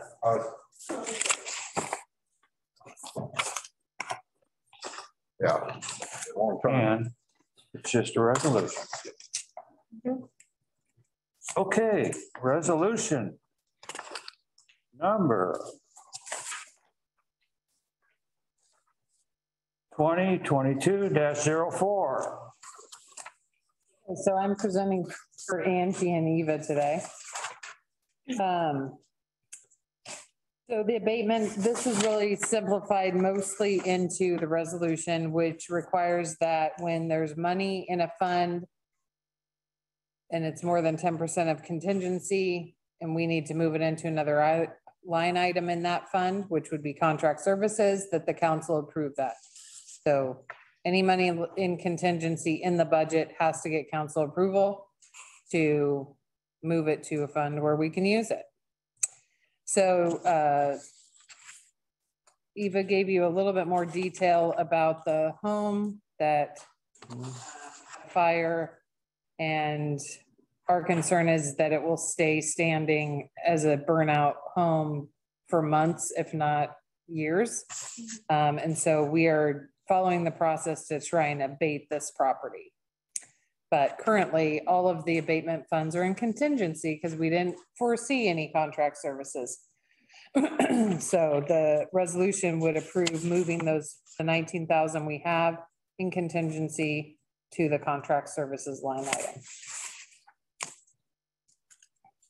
Is So that we can get bids for removal. Is this something the Columbia County workforce was gonna help us with, or is this something you're just contracting out? So smaller abatements is what I believe she was looking for Columbia County to help us with. And then in talking to our counterparts, sometimes you get a crew that is well worth that $350, and sometimes you get a crew that you don't get $350 out of work out of them. So we were not proposing in this instance to use the crew. It would be a contractor who would be licensed, bonded, and insured, who would do the testing, because this home is of an age where there's potentially asbestos. And then they would kind of be the cover for the city's abatement, and that they would do the testing. And then if it was found to have asbestos, they would be required to dispose of that appropriately. Is this a city-owned lot we're talking about, or privately owned? It's a privately owned, so then we would be leaning the property. Are we for the amount of the legal, we're good to go on this? Yeah, we've done the same thing on this 1010 State Street house. That's what we did. Okay. Owner's been served. Yeah. So we're following that process, but in order to be legit and go out for the bids, we have to move the money to contract services where we could actually use it. Then we'll have to use a lien process to recoup the funds. And that's the one up on Second or Rose or? Rose. It's on Rose, right here. Right light on the left, about 3/4 of it standing. Yeah. And it's actually got a sidewalk in front of it. Yeah. And a paved road. Yeah. There you go. And there's no insurance, so I'm guessing to take care of this. Homeowner insurance or mortgage company or nothing? I believe the person instigated the fire themselves, so the insurance would not be paying. Wow. Yeah. Okay, so it sounds like they'll end up going to a bare lot, and then if taxes and stuff aren't paid, it's gonna end up going back to the city if nothing else. Yeah, potentially the county will post it for sale in the sheriff's fire sale if they take it for taxes. At that point, the lien would have to be settled. Yeah. I think there's a sheriff's sale coming up. And you want to sell it? Yeah. So it's like, just like 1010, we're hoping to get that funds recouped. Someone bought it from the county and now they're potentially going to sell it again. And that's where our lien is, because the county is the first lien. We did get 1010 State Street. Oh, we already got it. Okay, good. Yeah. So. Well, I'm not against cleaning up that mess, so. No. No, I think we have an obligation as a city where we have these circumstances. You know, I'd hate to live next to something like that. And it's so unsafe. Yeah. So if you guys adopt 2022-04, then we can use those funds and get the 3 bids. Oh, I'll make a motion if everybody's ready. Yeah, go ahead. I'll move that we adopt resolution number 2022-04, a resolution adopting a supplemental budget fiscal year 2021-2022. Second. Been made. Would you call the roll, please, Jeff? Counselor Ash. Aye. Counselor Allen. Aye. Counselor Webb. Mayor Hobart. Aye. Motion carries. Thank you. Is there any correspondence? Oh, city administrator report. Everyone's got a copy. Okay, so I wanted to go back to the minutes and address a couple of things before I start my current report. I am like this close to getting the testing done for the buyout parcel on Juniper. So once that gets done, then I can work with Sarah and we can transfer I can bring those to you guys to approve transferring all those to us. Gotta say, totally flew out of my brain about the smoke testing report. Sorry, didn't send it to you guys. I will do that tomorrow. And then I'm working with, so in investigating the parcel that Mr. Bateman owns. He owns the railroad grade, so he only owns a portion of Weed Avenue because Weed Avenue here is a right of way. So I'm working with legal to try and figure out how you go about that when you really only want this and maybe don't want this. If it's not just a straight over dedication like we had on Alder Street, and it would potentially be some sort of purchasing agreement, I got to figure all that out. So we're working on it, but it's not further down. So I have not contacted Mr. Bateman because I kind of got to know what I need to know before I start that talk. So I wanted to touch on those three. And then Chief walked into my office. So unfortunately, the whole section of Rose Avenue is just a repeat from last meeting because he came in and started talking to me and I did not change anything on there. The countertop is scheduled to get it repaired still. They're having some issues and I can't figure out what's going on, but they've scorched the backsplash. So I don't know if the flame is high. We're trying to work with the cooks on figuring out, is there too much gas coming to the unit? What's going on? Because why is the flame getting out of the pan and messing with the materials? So we're working on that. Generator, I went back to the HVAC company that's doing the gas line and kind of pushed on them a little, and they were very offended. Because I'm like, it's been 6 weeks. What's up with the thing? Give me the specs. And he's like, I'm looking all over the place. So he was like, I'm offended. I'm searching as hard as I can. I don't know why we can't get one, even if it's back ordered. But I've been talking also to our electrician about places he knows that do those, because it can't be that there's no that specific regulator in the whole country. I just can't buy it, but I'm still working on the regulator with the HVAC company.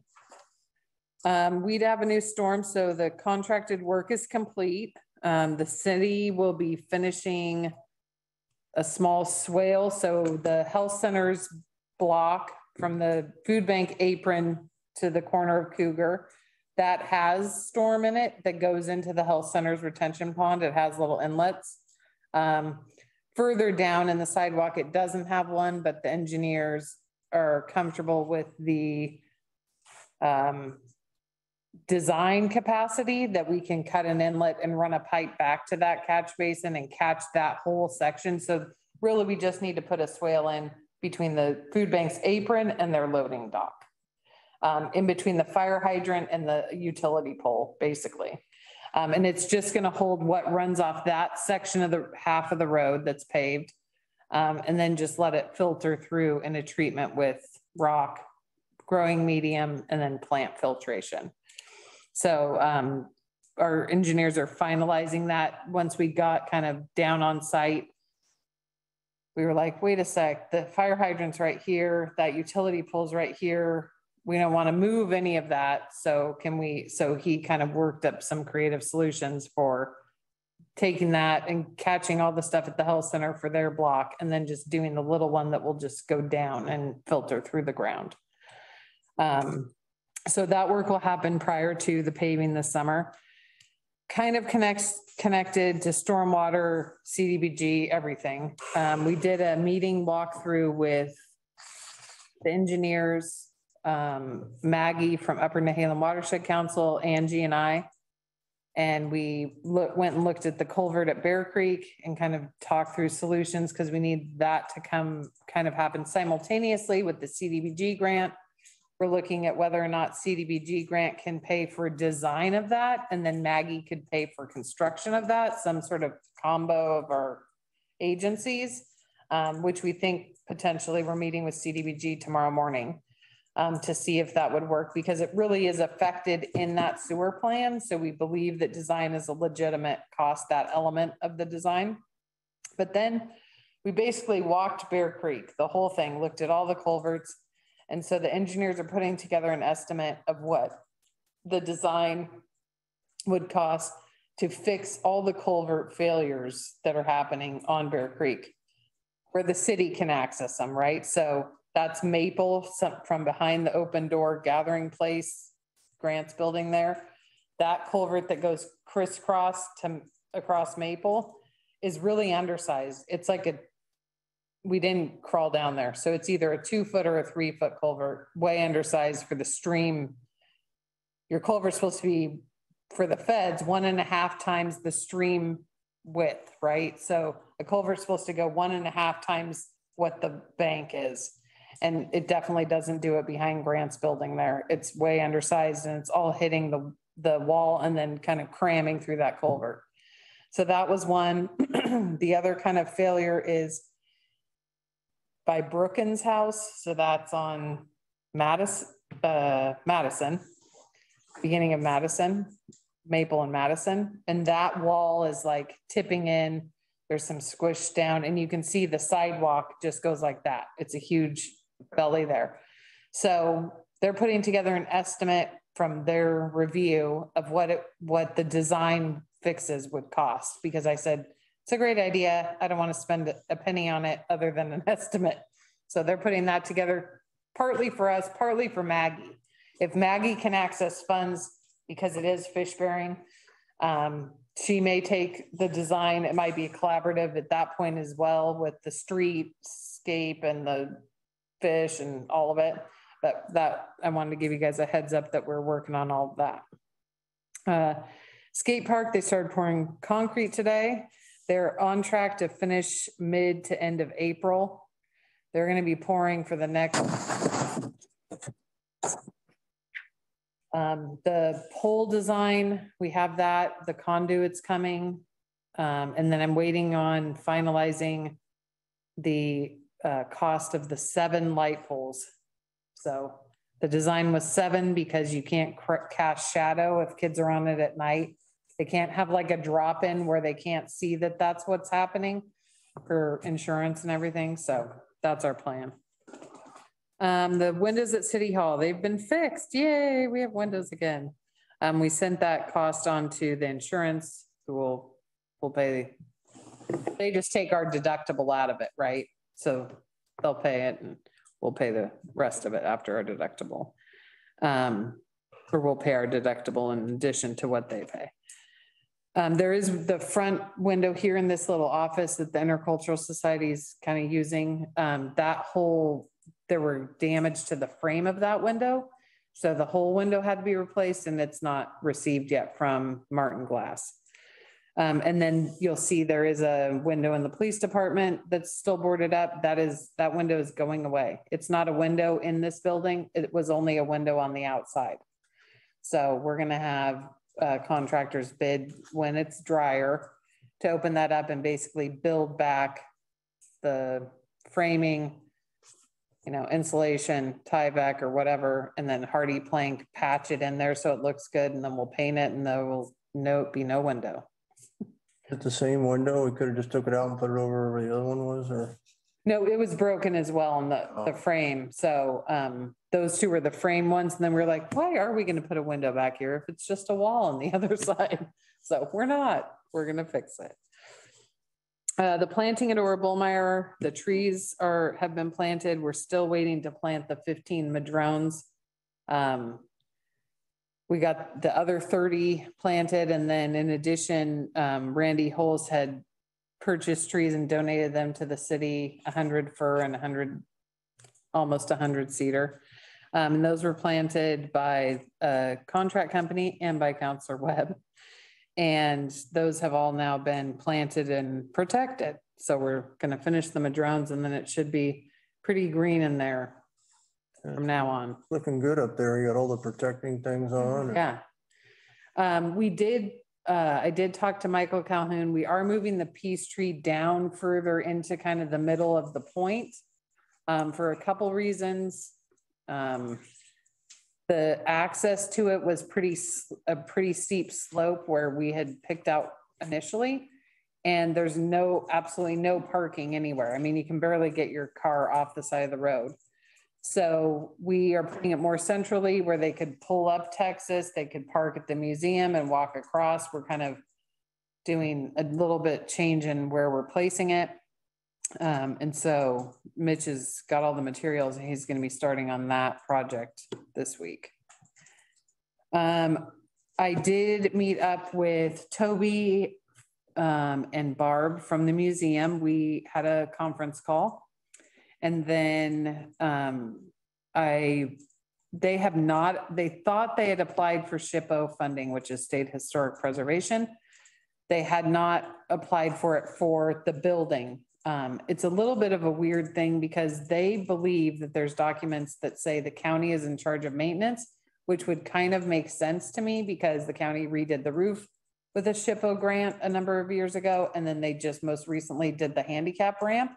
So I'm thinking there's a component there. The county knows. I can't find that document, but they believe it exists. So we're going with that. We looked up SHPO grant cycles. I'm scheduled to do a workshop tomorrow afternoon, like a virtual workshop with them to learn about the criteria and all the stuff that they're currently requiring. And then I did go tour the museum and investigated all the walls and window casings and all the stuff. That's a pretty stout building. It's behind those 100 years. So it's 100 years old this year, that building. The cedar shingles have been painted, and basically what it looks like along the entire back that has happened is the paint has basically cooked. The shingles for 100 years have had the sun beating on them, and you can just flake them off. But behind that, in all the areas I could access, because I didn't want to start just ripping shingles off everywhere, it's tongue and groove wood. I tried to poke screwdriver in it to see if wood was punky and the sills and the thing. The wood underneath is not punky. There's a ton of skirting problems where the county came in and did a lifting of the bride room or the creepy doll room a number of years ago, right? But they fixed that, but there's still they never finished the skirting. So in some places it's OMB press board and it's just weird stuff. So that would probably be included as well as fixing that skirting. Even if we did a plywood with a bat detail and it's not actual board and bat, the way the old stuff is, some version. From what I can tell, SHPO will allow you, if it's not the front facade of a building, to use other materials. We were going with SHPO because we wanted to do like materials. But the concern of the museum group is that there's huge fire danger on that backside, because if there was ever a fire down below, it would just come right up that hill at that building. And with the sun beating on it and all of that, they would like to propose that if we get a SHPO, or if we can use SHPO money, to use a hardy plank shingle, a cement board shingle, because it's all going to be painted the same as the front anyway. Because none of it's natural cedar. So went inside, went and pushed around. There is a couple of little things we're going to be investigating. They said they keep getting bat droppings out of this access point to the attic. So we're going to have someone fully suit up with a respirator and go see what the, not chief. Go see what the situation is up there. Cause that concerns me almost more than the kind of sun baking on the back is if there is a colony of bats, the bat guano, and then the respiratory, that worried me more because so we're working on that, and I'm going to be sitting in on that work session tomorrow. That's what I've got. Any questions? Any questions for me?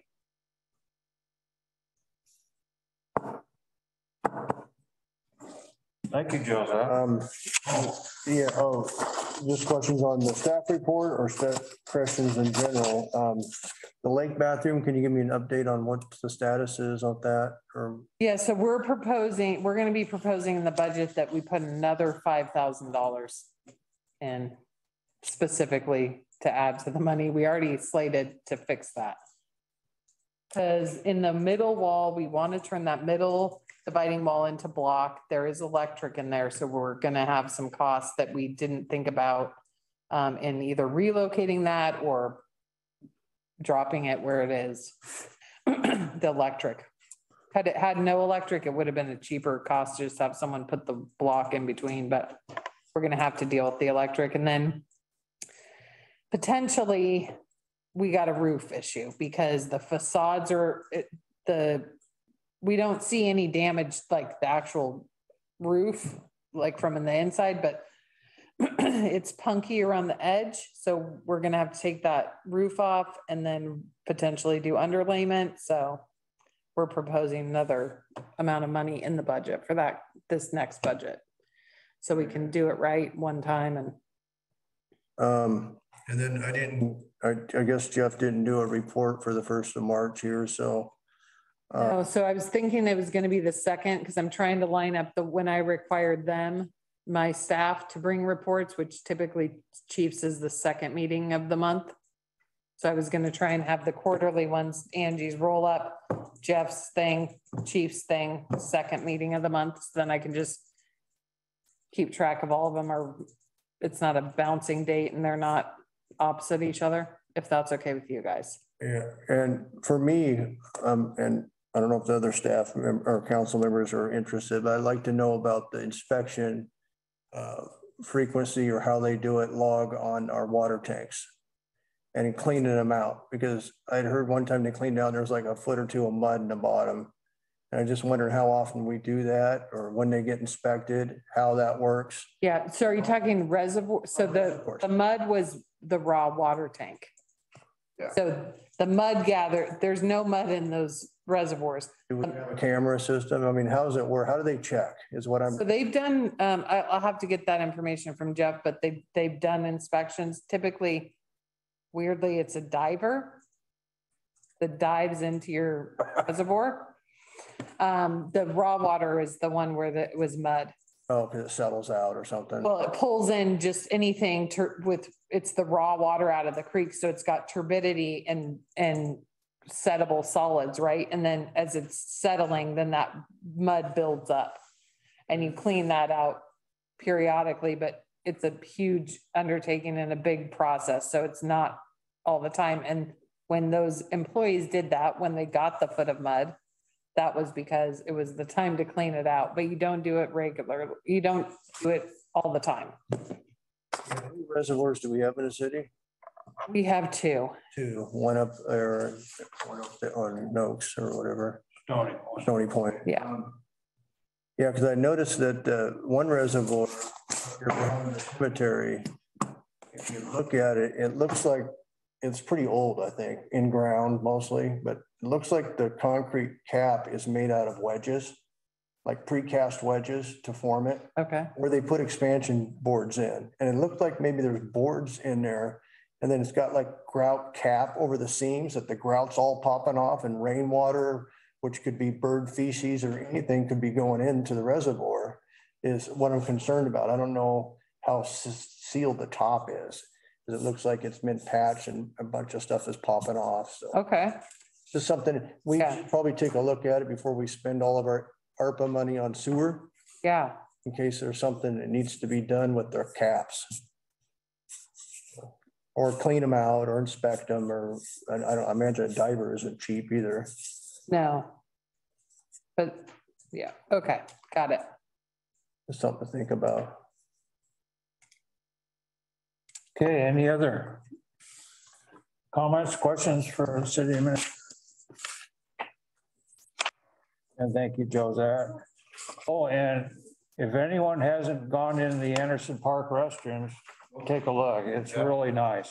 Have you seen it? Really nice. Yeah. Okay, any items from councilors? I've been following up on that wildlife euthanization plan. I talked with city administrator, the chief, the district biologist. Everybody's kind of got some work to do to come back and bring info. It's a work in progress. Kind of wrote up a little narrative in the draft of, but you know, there's a lot of fill in the blanks of how we would accomplish that goal. but we're moving forward on it. District Bio was supportive. I think he was kind of surprised anybody was that concerned, you know, but after I told him about the one episode we had, I think he understood, you know. Nobody wants to see the wildlife suffering out here, so. Well, especially over the last 5 years, we've had quite an abundance of wildlife, specifically deer in town within the city limits. So it kind of became an issue. Yeah. Oh, thanks for working on that, yeah.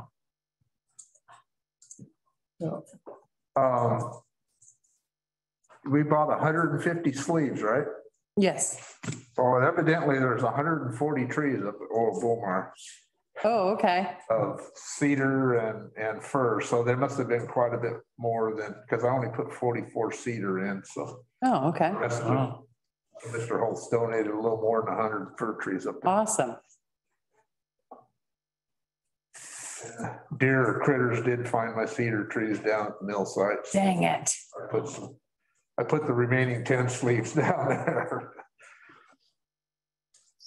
Thanks again for Bullmeyer, but helping with that replant, Dale. yeah, oh, that's fun project. He likes it. Yeah. Any other items? I don't have any. So I'm just as excited about the skate park going in and looking around there. I did notice there's some young gentlemen that seem to be living there or something, but. Yeah, they're equipment security. Yeah, they got dirt bikes and 10 speeds chained up. I don't know if they're riding a dirt bike, but anyway. And then I have noticed you and Dale at the Bullmeyer, and it's much appreciated the work going in that and getting that replanted. Yeah, Tim did a great job going and cutting Scotch broom and kind of cleaning up. And then I think we have one citizen that's going to come get the last few of the rounds that are cut. Kind of clean it up a little bit more. The deer just seem to love it there. This morning almost hit one standing right on the slope there. I actually turned around, went home, forgot my phone, come back, and they stand right on that steep slope right by 47, like they're kind of like mountain goats a little bit. Right on the slope. I don't know if they're eating dirt or something. Well, there is a plum, I think it's Italian plums or something tree. Couple apples. Right up or an apple, and it's right up the edge, and you always see them there, and I'm like, Mama, why do you train your babies to come right here? An 80-degree slope, you're like, oh, okay. They need some horns. They're like bighorn sheep. I was at this school the one day you were at Bullmeyer, didn't pick up Jasper, and they were like calling, you're like, just send him to the park. So. Yeah, I was like, the trees before her children. Yeah, I'm like, oh, sorry, bud. No one's going to pick you. Well, my daughter was at a logging conference. So she's usually is right home. Well, the bus hadn't gotten back from Eugene yet. And I'm like, oh, Jasper. I was like, just send him to Bullmeyer. He'll make it. He'll make it. Out here planting trees. Poor kid. He's like, what the heck? Like, just go. He's like, where now? He's like, right there. That's gonna be fun to watch that all leaf out this, you know, the trees this year. That'll be good. Appearance. It's kind of the neighbor lady, she yelled at me again there today on a good tone. She goes, more noodles. She calls them noodles. I go, yeah, you need more. Everywhere Charlie and I go, we seem to find pink ribbons that I think Counselor Webb is tied to it. A small tree or a big tree. Yes. So if you gotta mark them so you can see them. Action item summary. Okay. So we are going to get the leasing option info for the camera proposal and then call the city of Troutdale for reference, see how they're really feeling about them. The recommendations from the Public Works Committee that we receive will come to your March 21st meeting. I'm going to contact the Public Works Committee members about the priority list request and kind of feel them out for what they're trying to do. or just give it to them. I don't really care. I just don't want the weeds of other committees starting problems. We're going to investigate whether the ARPA funds can be used. Well, we believe it can be used to recoup the Anderson Park loss of revenue for the extended stay camper, but look into whether the host loss is legit. Move forward with the vacuum testing and bring back information, even if it's just in a staff report, about the inspections of the reservoirs, how often, how do they do it, and look at the caps and whether those need to be addressed before we're out of ARPA funds. Anything else? Got an idea off topic a little bit about the committees. And you talked about the scout cabin. Our first budget meeting is about 15 minutes long. Can we incorporate that into our committee gathering and do that like a half hour after we start that process? I can figure it out and see. April 1st or something? Or? Yeah, so the only thing about is that starts at 6:30. So we wouldn't be, if we're feeding them, we wouldn't be doing food until like 7:15. I don't know. Oh. That's the only thing I'm thinking of. And then staff would be double dutying it, presenting the budget and running and getting food and bringing it back. Because that's why I was trying to do it on a night when nothing else is happening, because then staff could go set it up. We could get everything ready. We could go to the restaurants, and because typically what we do when we do that kind of thing is try and get as many restaurants to provide something. So we're hitting, so if it's like we're doing pizza, then one restaurant does salad and somebody does desserts or drinks or whatever to kind of use all the public restaurants. So it's a little bit of a logistic thing to try and do with the same night as budget. Okay, I got you. Anyway, you'll figure it out, I guess. I'll bring you guys kind of some dates and then maybe just pick one and we do it and see if in the month of March, or even the ones we've already had, March and the beginning of April, get the committee, give each liaison kind of an invite to take to their committee members. But we also need to understand not everyone is going to be available. Yeah. It's not attainable. You mean of the council? No, of everyone. Oh yeah, I'm just saying you give them the invite and see, hopefully they would, as many as could come could. Yeah. It's harder to get them all. I have two things that I just remembered. I will be absent at the next regular council meeting on the 21st of March. Okay. And then I believe Councilor Ash is her time to pick Citizens of the Month for next month. So okay. And that's all I have. So if there's nothing else, I'll adjourn the meeting let's round it off to 9:30 p.m. Meeting adjourned. Sorry, Mom.